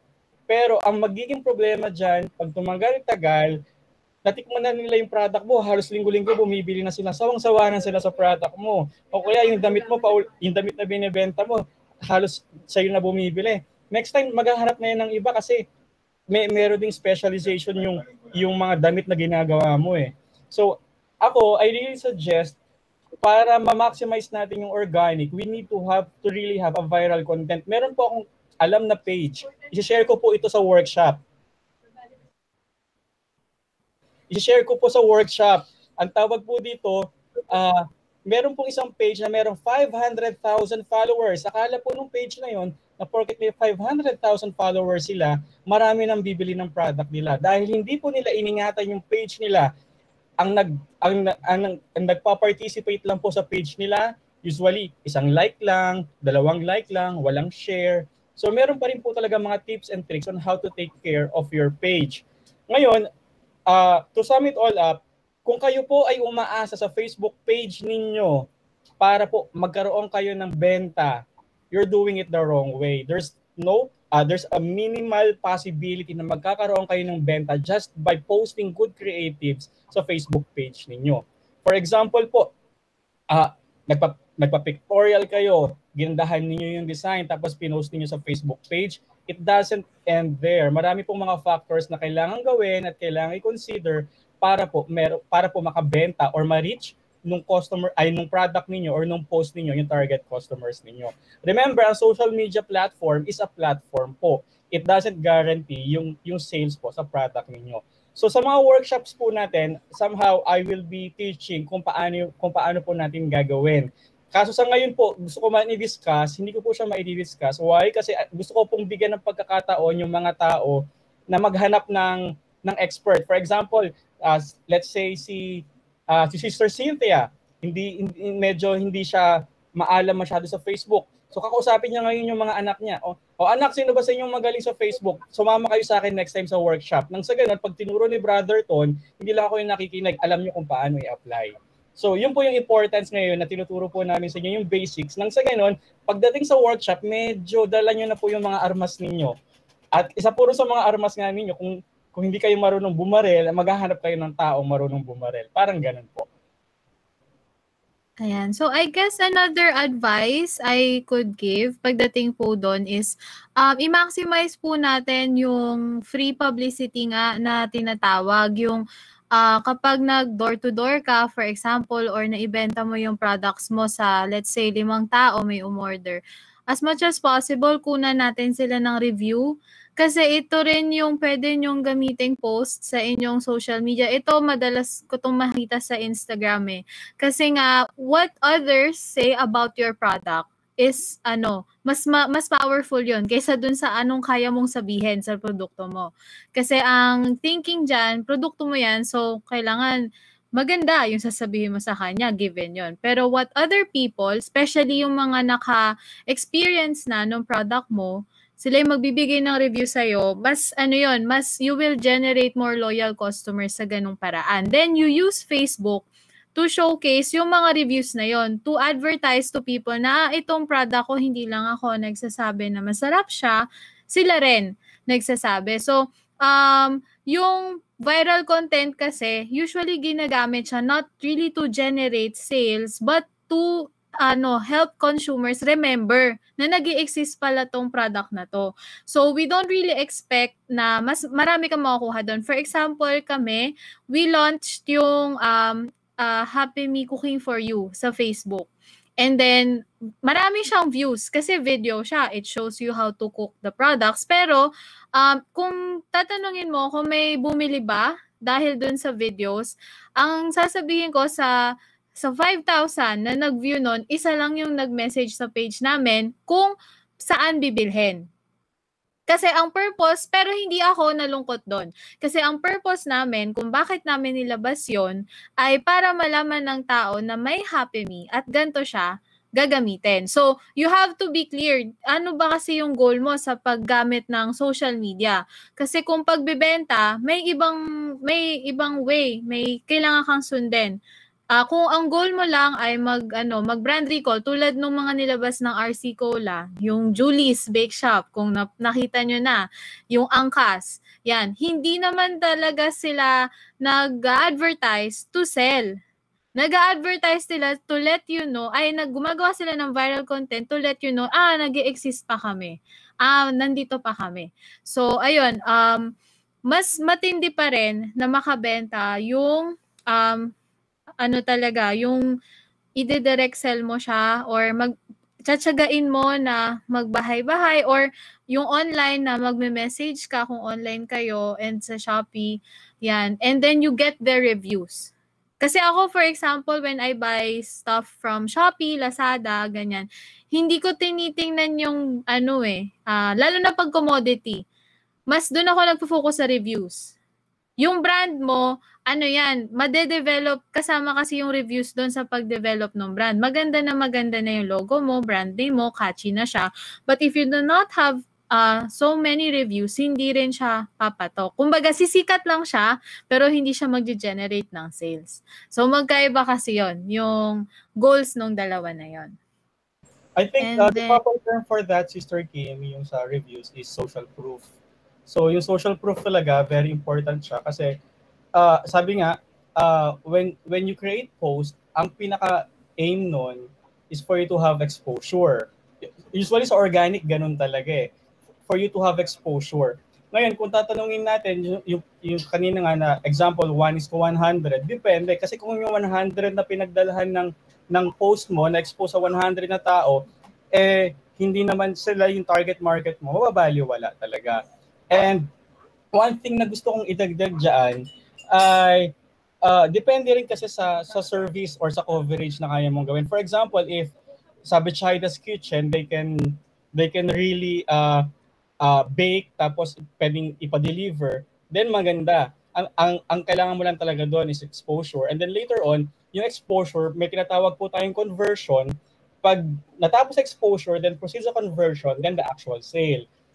Sa mga ganong klase po na product based tayo, tapos you can send it anywhere, walang problema. Pero meron po kasi tayong mga location based na mga companies. For example, we have Chicken Manok, we also have yung coffee shop ni JC, yung Ecclesiastes, then we also have yung mga sari-sari store or mga lugawan. Pag ganun po kasi, meron po tayong tinatawag na demographics na kailangan nating i-configure, lalong-lalo na po sa Facebook posting. Kaso hindi na po siya sakop ng organic reach. Yun na po, yung detailed targeting na po, yun po ay part na siya ng paid reach. So medyo meron ka pong cash out na dapat gawin para magbayad po sa mga platforms for your post to reach particular people. Sige po, next question po tayo. Next question natin, any suggestion po or resources na pwede magtingin ng magagandang creatives para gawing inspiration and idea to produce creative juices for marketing and advertising? Well, Kim, to be honest with you, depende rin kasi ito. Depende una sa target ng product mo. Sino ba bumibili ng product mo? Ikalawa, depende sa platform na nagagalawan ng product mo. Kasi nga, merong mga products na mabenta sa Instagram pero hindi mabenta sa Facebook. Hindi rin pinapansin sa Twitter. Meron namang mga products na meron lang ilang mga kumpanya lang din naman ang kayang mag-advertise sa YouTube. Katulad siguro ng Ricky Mel, pwede na silang mag-advertise sa YouTube. Pero yung paghahanap kasi ng creatives, most of the time, medyo matagal yung proseso nito. Ang kailangan mo kasing gawin dyan is for you to collect ideas. For example, ganito lagi ang ano ko dyan. Ganito lagi ang example ko dyan. Pag pupunta ako ng Divisoria, kunwari, kailangan kong bumili sa Divisoria ng aparador. Habang naghahanap ako ng bilihan ng mga aparador, ang ginagawa ko, lahat ng mga dinadaanan ko, tinatandaan ko. Tinatandaan ko kung ano yung mga items na ganito, kung ano yung mga items na binibenta sa ganito, sa ganyan, kahit hindi ko sila kailangan. Pag nagpunta ako ng Divisoria, hindi lang aparador ang hahanapin ko. Nag-iipon ako ng mga products sa utak ko. Nang sa ganun, next time na may kailangan ako, meron akong project or meron akong gagawin panibagong business at may kailangan ako, meron akong stock knowledge na kung saan doon ko ipo-pull out lahat ng available na resources sa Divisoria. Ganon din po sa creatives. Hindi lang ang mangyayari kasi pag naghanap, kunwari meron ka ng concept or meron ka ng product tapos hahanapin mo na lang siya online. Pag hinanap mo siya online, ang tendency niyan, hindi mo man gayahin ng eksakto kaparehas nung nakita mong maganda. So what I suggest is for you to also spend time na mag-view talaga ng mga iba't ibang klase ng mga creatives. Well, kung creatives ang pinag-uusapan, pwede kang tumambay sa Instagram, hanap ka ng mga products doon, check ka, tapos siguro spend 1 hour to 2 hours just by simply checking all the good creatives there. Tapos after mo mag-collate or mag-compile ng mga ideas sa utak mo, saka mo pagsama-samahin so that you can create your own. So ganoon po talaga yung setup. Pero kung ang hinahanap ninyo ay magandang resources for that, meron po tayong mga sites na available naman. For example, we have Etsy, we also have Pinterest. Doon po, marami po talaga mga magagandang outputs doon. So, ayun po. For creative juices, lalabas lang po yung creative juices pag meron ka, ang juice galing sa prutas. So, lalabas lang yung juice na yon pag meron ka ng naka-imbak na prutas sa utak mo. So, ganun po ang sistema doon. Okay, next question po. Ang iba ay natatakot mag-business through social media dahil sa mga scammers. Paano maiiwasang ma-scam sa online business? Ano ang mga basic security measures? Ako rin po ba to, si Sir Kim? Yes. Sige. Naka-mute ka. Sige po, ang una niyo pong gagawin ay kailangan niyo pong i-check yung security ng website. So, usually po, pag hindi safe ang website po, for example, mag-encode ka ng credit cards mo or ng personal information mo. You need to check first po if yung website mo ang nakalagay doon ay HTTPS. Pag walang S, ibig sabihin hindi po secured yung website. Hindi siya safe for hindi po siya safe for data encoding ng mga personal information. Usually po nakikita rin po integrity ng website pag merong padlock icon before the address. Ang problem po kasi hindi po ito masyadong visible. Hindi po ito masyadong visible sa cellphone. So I suggest if you will be if you will be doing transactions online, gamitin niyo yung cellphone ninyo, pero finalize the transaction using a laptop or a computer po. Kasi mas nakikita natin ng buo doon. For example po, ang Union Bank, ang dami po nai-scam ngayon. Kasi yung scammer po, nabili ng mga scammer yung website na unionbank.com. Ang official website po ng Union Bank ay unionbankph.com. So yung mga scammer na nakakuha ng unionbank.com po, ang ginagawa nila, nag-email sila sa mga tao, tapos yung mga tao, pag pinindot yun, ini-encode yung mga username, login, pati OTP, then ang nangyayari po, nakukuha yung laman ng bank account nila. So awareness din po talaga, tapos maganda rin ang una ninyong gawin, i-check nga kung may S stands kasi po for security or padlock before the website. Ikalawa, i-confirm po ninyo yung official website talaga ng mga companies na yon. Ikatlo, na pwede nyo pong gawin is yung katulad na sinabi kanina ni Sister Kim, yung social proof po. The more na maraming nagre-review, the more na maraming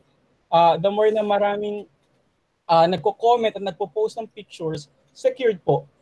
Para sa akin, mas secured na makipag-transact doon. Pero ingat lang po kayo, kailangan nyo rin pong i-check kung iba-ibang araw or continuous yung nagre-review kasi meron po mga scammers ang ginagawa nila, sila na mismo naglalagay ng review. Ang tawag po doon, dark review. Magbebenta ka ng product mo, tapos ikaw din ang bibili, tapos ikaw magre-review. Ang tawag po doon, dark review. Ang ginagawa po doon, isang bagsakan po yun. For example, November 7, 2020, ilang reviews nang galing iba-ibang tao, iba-ibang picture, pero nanggaling sa isang tao. Tapos wala nang reviews mula December hanggang March, kasi April na ngayon. So yung mga ganun, medyo mag-ingat po tayo.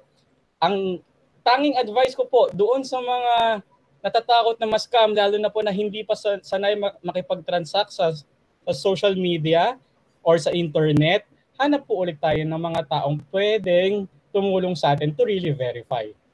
Pwede nyo naman din po kaming i-message pag ganun po. Ayan. And siguro pertaining to if you want to sell online, ang advice ko po ay you use yung trusted platforms. So tulad ng Lazada, Shopee, yan meron na rin kasi silang mga registered din sila, yan, Zalora. So, iwas po tayo dun sa mga hindi masyadong established na online platforms. Marami rin kasi ngayon na lumalabas. So, dun po muna kayo sa sure kayo na marami na rin gumagamit. Yan. Very important to, nakalimutan ko. If hindi po talaga kayo nagtitiwala sa kausap ninyo, you can always choose cash on delivery po. Very open naman na po ngayon yung mga social sellers for cash on delivery. Kahit po sa mga e-commerce platforms, nagka-cash on delivery po. Ayan. So, next question tayo. Sa inyong pananaw, ano-anong klase ng business ang pwede at hindi pwede sa social media or gawing online? So, initially, may mga products po tayo tulad ng medicines. Hindi po yan basta-basta pwedeng ibenta online. And I guess the best advice, ako po, personally, what I can give you is, kung hindi po registered yung inyong product, or kunyari mag-resell kayo, tapos lalo na kung pagkain, yung mga nakapack, ganyan. Kung hindi po siya registered, huwag niyo po siyang ibenta. Kasi ano yun, babalik din po yan sa inyo. Yun yung alam kong bawal eh. And then aside from that, we have yung mga tobacco, bawal siya online. We have yung medicines, unless you're a pharmacist, yung mga mercury drug, they have kasi over-the-counter medicines they can sell online. So unless you are a legitimate reseller, wag po kayong magbebenta. Yung kunyari, bibilhin nyo lang yung gamot, tas ibebenta nyo siya. So, hindi po pwede yon. Okay. Baka po may madagdag pa? Si Brother. Mag-present lang ako sandali dyan sa sinabi. Kasi I think they're trying to figure out if yung business ba nila kung pwedeng dalhin sa social media. Lalo na iba kasi tayo ng klase ng products and services. So let me just share this one. Ito po ay yung kabaliktaran ng organic reach. Ang tawag naman po rito ay paid reach. So if done properly po, kahit konti lang po yung i-cash out po ninyo for paid reach, for example, 100 pesos, 200 pesos, if done properly, pwede na po kayong magkaroon talaga ng mga customers for this. Actually, we have here one, ganito po namin sinimulan ang Style and Shine po eh. Pero ngayon, dahil marami na pong bumibili sa amin sa Shopee, yung aming sales po ngayon is organic na kasi sa Shopee. Hindi na po kami nagbabayad. Now, let me just share this po para makita ninyo na almost lahat naman po ng company or lahat po ng product ay pwede ninyong dalhin online or service. Depende lang po talaga sa pag-configure ng klase ng campaign na gagawin niyo for advertisement. For example, for Facebook po, ito po yung mga iba't ibang klase ng campaigns. For brand awareness, for example, Ricky Mel gusto lang niya magkaroon ng exposure yung mga kanyang mga brands, pwede nilang piliin yung brand awareness. Yung reach naman, ito naman yung ibabato sa napakadaming tao yung product. Walang pakialam si Facebook kung pipindutin o hindi. Then for consideration, ito po yung traffic. Ibig sabihin, if you have a website, for example, merong happyme.com, tapos doon bibili ang mga tao, pwede pong itong gamitin nung mag-advertise yung traffic. Engagement naman, if you're looking for social proof, maraming magko-comment, maraming magla-like, maraming mag-share. App installs, ito po yung para sa mga web developers, video views para sa content creator, lead generation, for example, yung mga, ito karamihan sa mga tao hindi po alam to, nagbebenta ka ng condo, nagbebenta ka ng insurance, so if ahente ka, pwede mong gamitin ang lead generation. Then we also have messages, yung pag nakita yung picture, pipindutin lang yung message me, gano'n yung message, tapos ikaw na yung kausap ng mga tao. Maraming sales po ang nako-close dahil sa messages. Then we also have conversions, catalog sales, and store traffic. Ito naman po ay database. Ibig sabihin, medyo sobrang advanced na po ito na meron po tinatawag si Facebook na pixel, yung po yung parang artificial intelligence sa advertisement ni Facebook. Ilalagay po ito roon sa website mo nang sa ganon. Kunwari, si Kim, nakita yung ads ko, tapos clinic niya, tapos bumili siya nung product ko. Yung artificial intelligence po na nilagay natin sa website ko, kukuhanin yung data ni Kim, tapos ang susunod na mangyayari po, ibabato ng artificial intelligence na yon yung product ko doon sa mga may same portfolio ni Kim. So very powerful po talaga ang paid ads pag mapag-aaralan lang natin. Pero kung mali po kayo ng nagawa, kung maling ads po yung napili ninyo, yung nga po yung sinasabi ko kanina, kahit gaano pa kaganda, kahit gaano pa kaplanado, kung maling merkado nyo dinala, mababaliwala po. So, for example, ano po tayo ha, yung, for example, si Kuya JC, ang kanyang coffee shop nasa Bulacan lang. Anong pipiliin niya dito? Pwede po siya sa reach. Ano po meron sa reach? Pwede niyang i-target na 1 kilometer radius doon sa specific store niya, yun lang yung makakakita nung kanyang advertisement. So, ang tawag po dito, kung may time po kayo, I really suggest for you to join the workshop. Kasi po doon po sa workshop, talaga pong somehow, ang tawag po rito, hihimay-himayin po natin ito para mas maintindihan po ng bawat isa. Pero lahat po ng negosyo, as long po as inaalaw ng batas at inaalaw po ng platform. For example, ang Facebook po, bawal na po ngayon magbenta ng mga mask, bawal na magbenta ng mga medicines related to COVID. Basta inaalaw po ng platform, walang problema po at inaalaw ng Diyos lalo na, walang problema, pwede nyo pong dalhin sa Facebook or sa iba pang platform, i-configure lang po natin yung type of advertisement or type of reach na kailangan po natin gawin for your product to reach the right market. Okay, thank you po, Kuya Ton. Then for the last question, it's from Miss Karen. So, just like what you mentioned, that in social media, maraming user and you are using the organic way. So, common friends lang po siya or mga nag-like or follow ng page nyo po. Based on your own experience, when is the best time that you can post on social media para ma-sure na maraming mag-view? Is there a survey like in the morning, afternoon, or evening? So, after po nung question na yun, if you would check the chat box, meron po kaming shinare dyan. It's an article. It says, pinapakita niya dyan kung ano yung best day at best time na mag-post sa iba't ibang social media. So, magkakaiba kasi yung peak times ng Facebook, Instagram, etc. Pero usually, wag po kayo mag-post kapag mga day off. Kasi usually hindi masyadong ano yung tao. Pero pag break time, ayan. Usually pag break time daw kasi, pag binasa nyo po yan, mapapansin nyo mga hapon, mga between 11 a.m. to 1 p.m., yun daw yung peak times.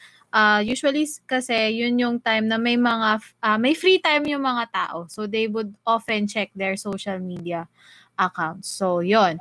So, I will close the Q&A. May dadagdagan pa ba, Brother Ton? For me, actually, based on my experience, depende rin talaga sa market mo. For example, if ang market mo ay young professional, I suggest for you not to post during Sunday. Kasi pahinga na sila ng todo kasi kinabukasan, sasabak sila sa trabaho. For example naman, ang tawag dito, ang market mo naman ay mga kabataan, ang market mo ay mga gamer, ang mga market mo ay talagang social media active. Kami, it is always on our rule to post between 9 p.m. to 9:30 p.m. Pero depende pa rin po kasi for example, ang binebenta po ninyo ay gamot sa alak-alakan, gamot sa sakit sa balikat. Mag-post po kayo ng umaga kasi umaga po gising ang mga tatay at ang mga nanay. So depende pa rin po sa target market ninyo. Ang sabi rin po dito, is there a survey like in the morning, afternoon, or evening, or holiday, or what? Depende po talaga sa market ninyo. Kasi yung kada market po natin, iba-iba po talaga yung kanilang portfolio. So, one thing that you need to do is for you to create a background study nang sa ganun po, mas malalaman po ninyo. For example, kami sa Chicken Manok, dati po nung nag-advertisement po kami, hindi po kami nagpo-post ng advertisement namin or hindi rin kami nagpo-post ng organic post namin during 12 o'clock saka alas 7 kasi dapat pag magpo-post ka 2 hours before dinner time or lunch time kasi pag pinost mo siya during lunch time or dinner time, malamang sa malamang naka-order na yung mga tao or meron na silang specific in mind na kakainin. So, know your market well po. Ayan. So, thank you for your questions. That is the last topic for today. And now we will proceed to an introduction kung ano po ba yung BAM, MMIM-BAM Ministry, sino-sino kami, and what can you expect from the ministry. So, proceed na po tayo sa next part.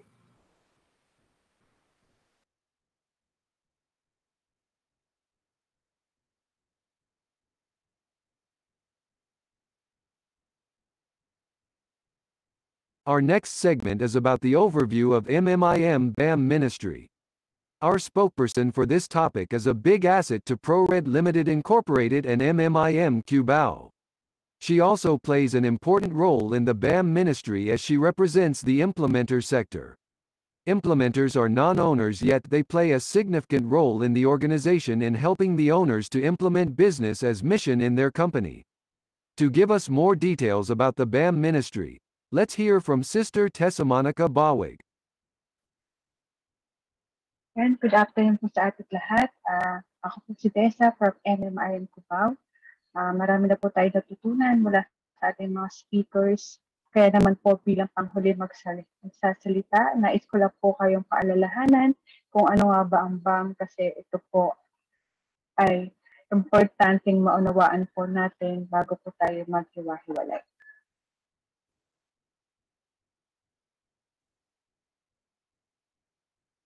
Makikita niyo po dyan sa mundo natin ginagalawan ang mga negosyo or mga businesses na nag-exist has a given authority and potentials for good. Ibig sabihin po ay intended talaga yon for a good cause. Pero madalas marami pong Christian business people ang hindi pa talagang naiintindihan din kung ano nga ba talaga ang sole purpose, why do they exist. Meron pong binigay ng authority ang Diyos at meron po talaga itong malaking kapakinabangan. Kaya naman gusto po natin maintindihan ng mga entrepreneurs through BAM. Pwede po natin i-accomplish yung redemptive work of God sa mundong ito. Gusto po natin silang tulungan para mabago po yung mensahe na naririnig nila at pa-motivate na rin po yung mga Christian business people na kumilos para po sa misyon na binigay sa atin ng ating Panginoon. Na-imagine niyo po ba kung sakali yung mga untapped business resources ng mga iglesia ay magagamit po ng tama para po magkaroon ng impact when it comes to mission, especially na tayo ay bahagi ng MMIM and we have this MMIM vision. What if, na-imagine nyo din po ba na through business, mas madaming Christians na involved po sa negosyo ang magli-lead para po matupad yung Great Commission. And as a mission-driven ministry, MMIM-BAM is about connecting and resourcing businesses and entrepreneurs to the end. Kaya kasama ito kasi since BAM is a ministry of MMIM, we see that the vision and mission of MMIM is essential to BAM's purpose. What is MMIM definition of BAM? BAM is willfully using God's business as a platform to fulfill the Great Commission, share the gospel, make disciples, and plant churches. Ibig sabihin, ang BAM po ay naglalayon talaga na magamit at maging instrument ang mga businesses in fulfilling the Great Commission. MMIM-BAM mission. Ang mission po ng MMIM-BAM ay magamit yung mga ibinigay at itinatatiwala sa atin negosyo ng ating Panginoon bilang daan at makatulong sa pagtupad ng Great Commission sa pamamagitan po ng pag-i-implement ng sustainable operations at makabuo na strategies na nakabase sa prinsipyo ng Biblia na kung saan ang pinaka-core ay ang welfare ng mga empleyado, mga customers, as well as sa our planet. Minsan, may mga negosyo na nakafocus lang sa customers, sa mga kliyente, sa profit. Minsan nakakalimutan nila yung kapakanan ng mga empleyado at ng komunidad na ginagalawan nila. Kaya sa mga business po, wag po natin kakalimutan ng kapakanan ng mga empleyado. Ganun din po ng ating customers, kung anong pag-iingat natin sa ating mga customers, ganun din po sa community na kinabibilangan natin.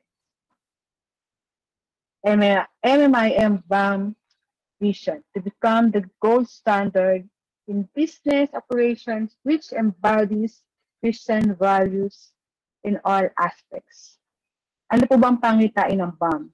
Layunin po natin na mag-set ng standard kung saan hindi nalalayo sa pamantayan ng Diyos. Hindi po nawawala ang Christian values sa lahat ng aspeto, kumbaga kahit sa ang anggulo, tignan, saan man dalhin ang negosyo, mananatiling buo ang Christian values natin. Parang ganito po yan. Madami po akong naririnig na magkaiba daw ang pagiging Kristiyano sa pagiging negosyante. Kailanman po hindi nalalayo ang pagiging Christians at pagiging negosyante.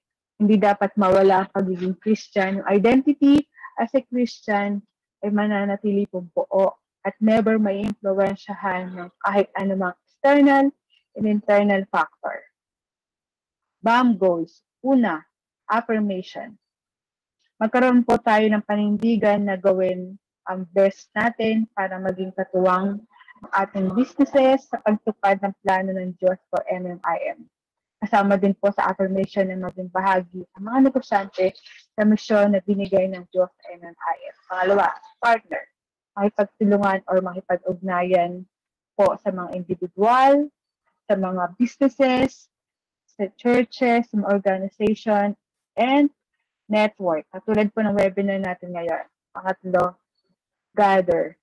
Kaya po meron tayong ganitong webinar, ganitong klaseng pagtitipon is to learn from one another.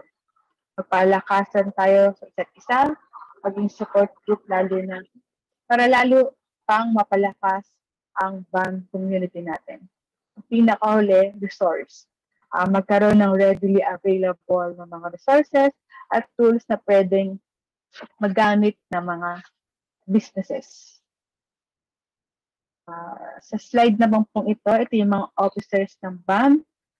Unahin na po natin si Reverend Ray T. Bechayda. Siya po ang advisor ng BAM. Siya rin po ang chairman of the board ng Messiah Mission International Ministry. Deputy National Director, Evangelism Explosion Philippines, God's servant, at nag-iisang 1 in a million according to Pastora Norma. Ang ating pong chairperson is si Brother Anthony G. Andres.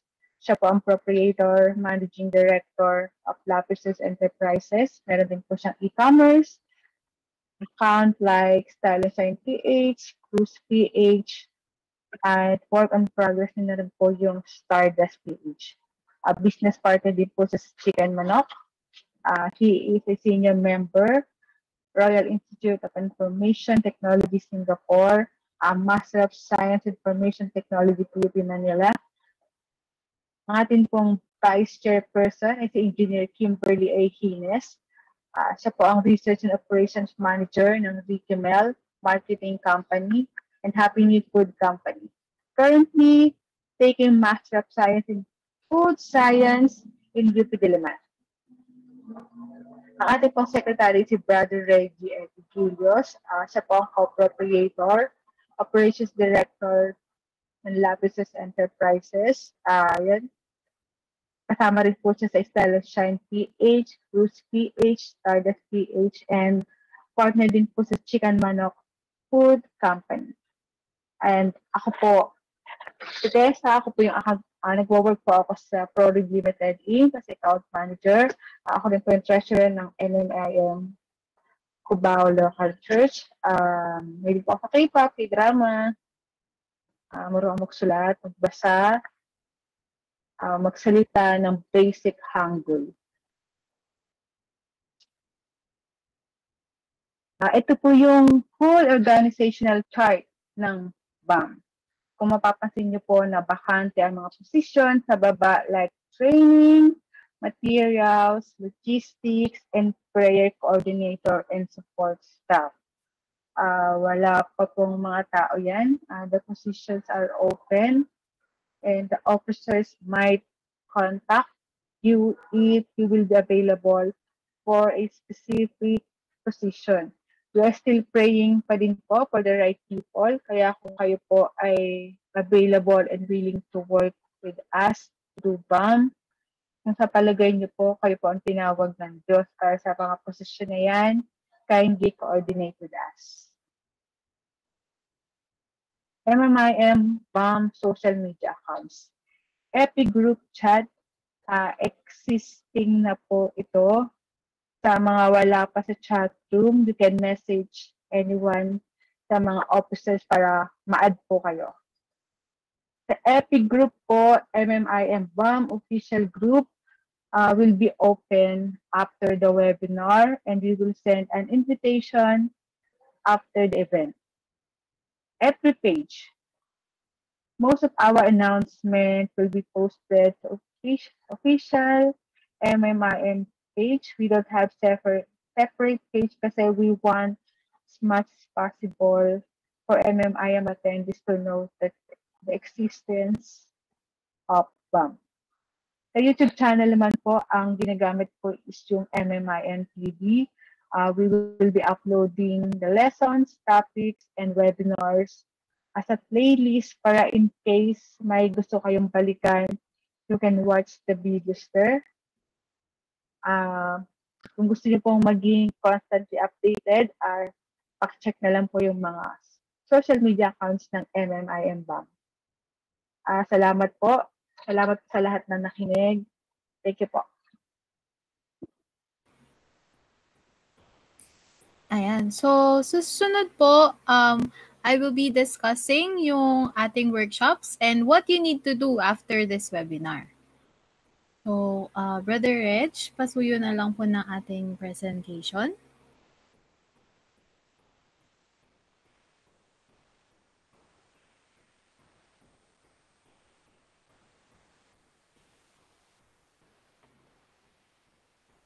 Ayan. So, makikita nyo po dyan sa slides yung details about our workshop. So, first of all, our workshops will be hands-on activities whose output can be used as benchmark for your business needs. So, ito pong mga workshop na to ay gaganapin after the webinar. Yung date po niyan ay to be announced pa. But the goal po dito is lahat nung in-intro namin today, kasi a lot of our topics are just introductions. So, ang gagawin po namin doon, babalikan namin ng, papasadahan namin siya, and then magkakaroon po tayo ng hands-on activities. So, for example, sa topic po ni Brother Reg, we will be assisting you sa paggawa po ng mission and vision ninyo, as well as yung company profile. Doon naman po sa branding and target market, I will be helping you identify kung ano yung target market ninyo. Kung meron na po kayong existing logo o may mga ideas na kayo, i-refine natin siya doon. And then, doon naman po sa workshops ni Brother Ton, he will be focusing mainly on how to develop your social media presence. So, tulad nga po ng nabanggit niya, if hindi po kayo ganun ka master sa paggamit ng computer, ng laptop ninyo, ang advice po namin is magsama po kayo. Baka yung mga may anak po dito or may mga pinsan na kasama sa bahay, mas maalam gumamit ng Facebook, ganyan. Isama nyo po sila sa workshop. Ang pag-register naman po ay hindi nyo naman sila kailangan individual i-register, kahit kayo lang po. So, balik tayo dun sa previous slide, Brother Reg. Yan. So, details, enrollment is per workshop, but the certificate will only be given to those who complete all workshops in the same topic. So, for example po, yung goal setting and planning, for example, meron siyang tatlong topics. So, makukuha nyo lang po yung certificate kung matatapos nyo yung tatlong yon. Pero kung kunyari, ang in-enrollan nyo lang ay isa sa goal setting, isa sa branding, isa sa social media in business, wala po kayong matatanggap na certificate. So, each workshop will run for 3.5 hours with one subtopic from each main topic. So, para siyang sa school natin na may iba't ibang subject sa loob ng isang session. So, more or less po, itigi isang oras yan. So, for example, yung unang araw ng workshop, ang topics natin ay mission, paggawa ng mission and vision. Tapos, yung sunod na subject natin ay how to identify your target market. And then, yung third subject natin ay how to make your Facebook page, for example. So, yun po, magkakaiba na siya na topic. So, minimum po yan 3 sessions. So, you can enroll to any of the workshop. So, per workshop yung enrollment natin. Then, yung dates po natin ay to be announced pa. Pagkatapos na lang po ng webinar, we will be sending you yung evaluation form. So, kasama din na din po doon yung enrollment. So, previous slide po tayo. Yan. So, for example, tulad nga po ng nabanggit ko, sa goal setting and planning, may 3 subtopics po tayo, yung mission and vision, goal setting, company profile. Sa branding and target market, we have logo and brand, product description, target market identification. So, uunahin natin palagi yung goal setting kasi ano po yan, siya yung pinaka-core ng lahat ng workshops natin. And then yung topics po sa social media in business ay to be announced pa naman. So yung proposed format natin ay 10 minutes discussion. Brief ano lang po yan kung ano yung gagawin natin, paano siya gagawin. Then ang core ng workshops would be yung ano talaga, output. So, pwedeng individual, pwedeng group work. Kung kasama nyo po yung partner nyo sa business, maganda na, kung may partner kayo sa business, maganda po na mag-enroll din siya or magkasama po kayo para dito pa lang meron na talaga kayong output na itutuloy nyo na lang po. After naman po ng workshop, pwede pa rin po kayong magpa-consult sa amin, pero ang goal lang po natin ay may maumpisahan tayo. Next, and then 20 minutes for presentation para kung may gusto na kayong tanungin. So, last slide. Ayan. So, what to do after JumpStart? So, after po ng ating webinar, you can already think about the workshops you want to enroll in. Tapos, magsisend po kami ng link for the evaluation form na kasama na po dun yung enrollment for the workshop. So, either isisend po namin siya dun sa official GC or dun sa FB group or through the email or cellphone number na ni-register nyo po dito sa webinar. And then, sana po ay makapag-enroll na kayo sa workshop dahil ang goal po natin ay habang fresh pa yung topic sa utak natin ay makaarangkada na po tayo. Then you wait for your e-certificate. So you will only be given your certificate once na-accomplish nyo po yung evaluation form. Yung evaluation form kasi, it's a way for us also para malaman kung ano po yung mga pwede pa namin i-improve sa mga susunod na webinar. So, may tanong kanina dun daw po sa Facebook, meron daw po bang certificate dito sa webinar? Ang sagot po ay yes, meron, pero mabibigyan lang po dyan yung mga nakapag-register at nandito mismo sa ating Google Meet conference.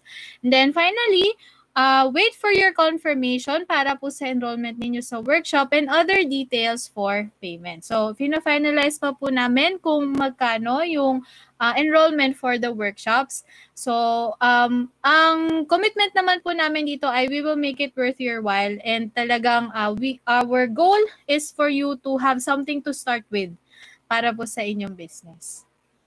So, ayun po. Up next po ay ang ating raffle.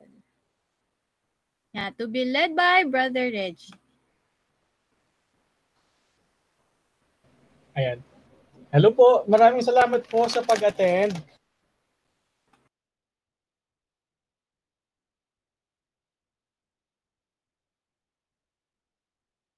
Brother Ton, nakamute ka.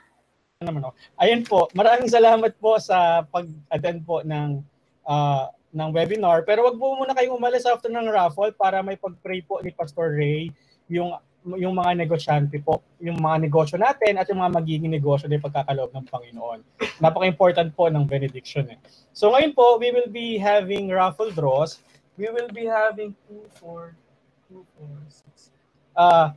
winners po ng Happy Me Pancit Canton. Ayan. Na may kasama pong chicken breading and dried noodles. Ayan. Mickey ba to? Ano bang noodles to? So, 6 winners po ng Happy Me Pancit Canton package. So, kung nakatingin po kayo sa akin, makikita nyo po yung price.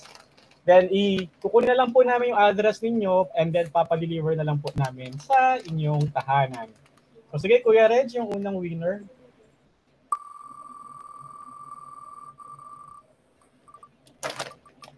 Ayan, congratulations po. Ayan. Ma'am Lisa Bernal-Furi. Ayan, congratulations po. Kayo po ang unang nanalo ng ating Happy Bee prize. Let's have another one. Kuya Reg.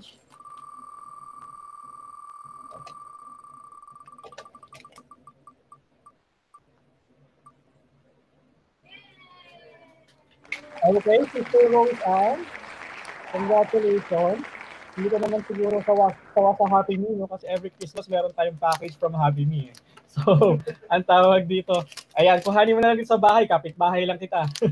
Next po. Pangatlong winner. Let's see. Ang layo na nga abuti ng Baguio. Baka naman. Sige po, ipapadala po namin ito sa Baguio. Pastoral Lourdes, congratulations po. Thank you for joining then our webinar. Mas mahal pa ata yung pa-deliver natin. Sige, yung next winner po, fourth winner.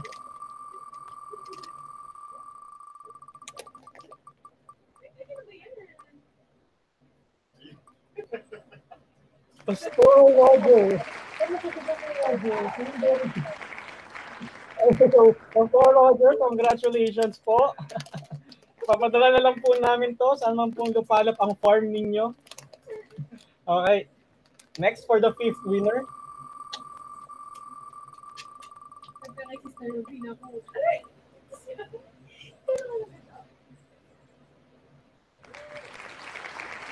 Yan, congratulations po, Mr. Martin Lagayad. Thank you for joining the webinar. And then one last winner for our Happy Meal package.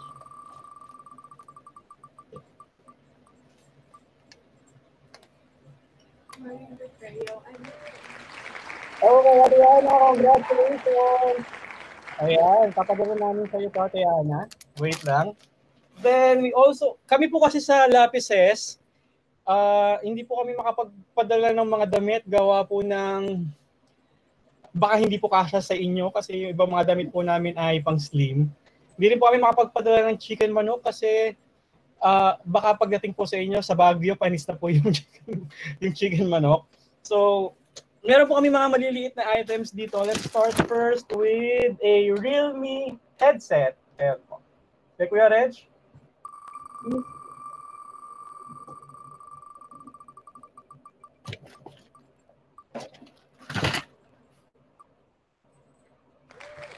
Ito po din siya. Congrats po.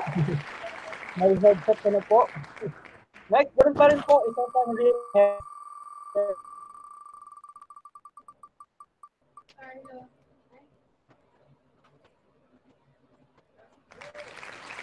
Ayan, Justin from Damji. Congratulations. Ayan, panalo ka ng Realme headset. Then, hello guys. Ito naman, Xiaomi headset. Xiaomi headset. Okay, congrats. Xiaomi headset. Xiaomi headset pa rin, black naman kasi ito white kanina.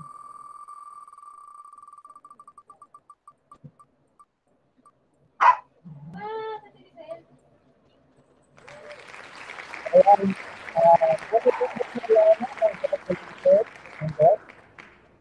next, Rafi Mavs. Nice.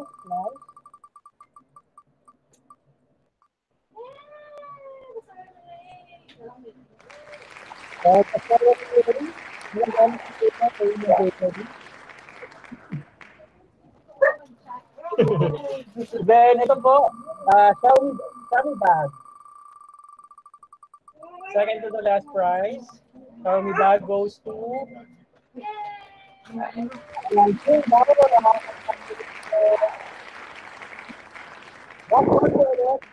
one. Last one.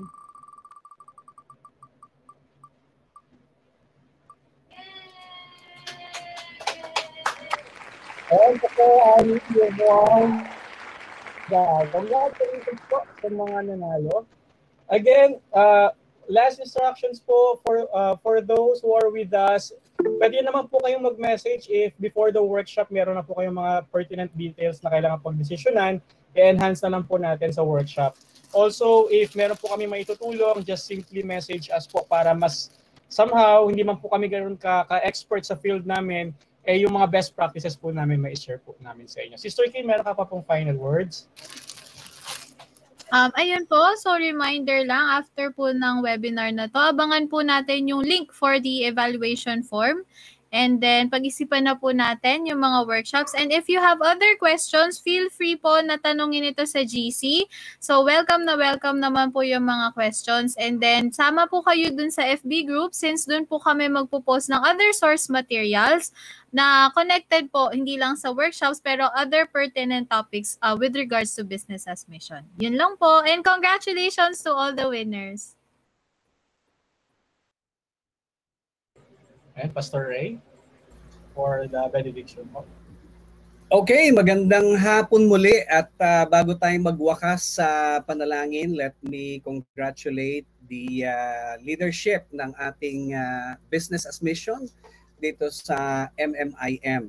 So, salamat sa inyong kasipagan. Kung alam nyo lang how hardworking itong apat na ito behind the scene prior to this webinar. So congratulations na ang inyong pagpapagal ay nagbunga ngayon.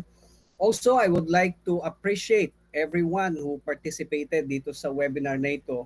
Alam kong mahirap na nakaupo sa harap ng inyong gadget mula kaninang alauna hanggang alas 5 ng hapon, but you made it. Ayan, so congratulations at nawa meron kayong napulot dito. On behalf of the Ministry of MMIM at saka ng EE Philippines ay pinapasalamatan po namin kayo at nawa ay patuloy na makatulong at makapag-minister sa inyo itong BAM, and eventually unti-unti ay ma-place natin yung mga BAM principles sa inyong mga negosyo, and we will influence the world. Hindi po natin ito itatago lang dito sa MMIM. Eventually we will open up yung mga susunod na mga webinars natin sa ibang churches and denominations at nawa maging blessing ito sa body of Christ. So as for now, ay magtatapos po tayo dito sa ating gawain. Ibabalik natin ang lahat ng papuri at luwalhati sa ating Panginoon. So please join me. Let's bow our heads and let us close in prayer. Ngayong hapon, Panginoon, we are so grateful sa iyo pong pagsama sa amin for several hours dito po sa ginawang webinar na ito. Though hindi kami mga experts, marami pa kaming dapat matutunan, we just shared what we have sa amin pong mga kapatiran na nasa pagnenegosyo at mga nagbabalak magnegosyo. Nawa po, everything that has been shared, ang lahat ng ito, Panginoon, ay magamit piece by piece ng mga kapatiran, Panginoon, so that we can do business God's way. I just like to entrust unto you, Panginoon, lahat po ng mga existing businesses ng mga nag-participate dito sa webinar na ito, whether nandito po sa loob ng Google Meet or mga nagpa-participate sa pamagitan ng FB page ng MMIM o ng MMIM TV, Panginoon. I pray that you bless their businesses, Panginoon, lalo na po ngayong panahon ng pandemya. Marami pong mga tao na natututo at natutuksong mandaya dahil pandemya para lang kumita, Panginoon. But here we talk about being honest. Here we talk about yung pagiging tunay na Kristiyanong negosyante, Panginoon. At hindi po ito madali. And so I pray, O Lord, that as they try their best na maging negosyanteng mananampalataya, that we will carry the torch and let the world know na ikaw ang aming pinagtitiwalaan, maging sa mga negosyo na ipinagkatiwala mo sa mga kapatiran.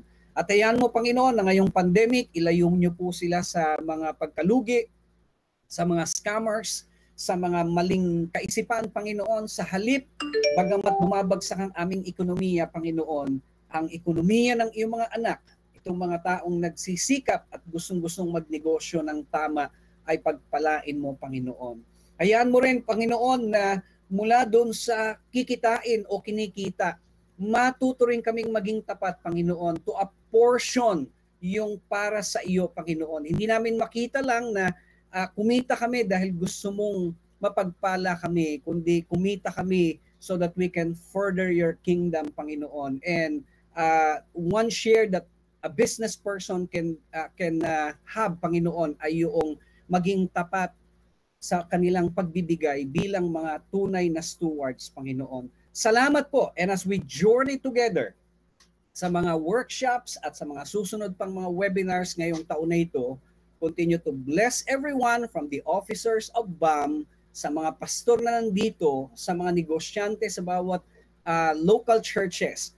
May we all together rise up to the occasion at makita ng mundo na iba ang isang tunay na Kristiyanong nagninegosyo. We give you all the praise, the glory, and the honor that is rightfully belong to you alone, Panginoon. Salamat po. Itong aming panalangin sa ngalan ni Jesus. Amen and amen. God bless everyone. Salamat po ng marami. God bless po sa inyo. Thank you po and God bless. Salamat po. God bless po everyone.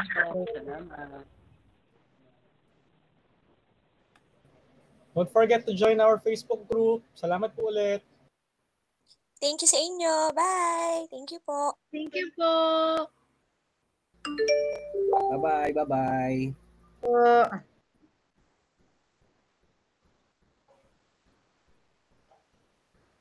Thank you, Kuya Tom.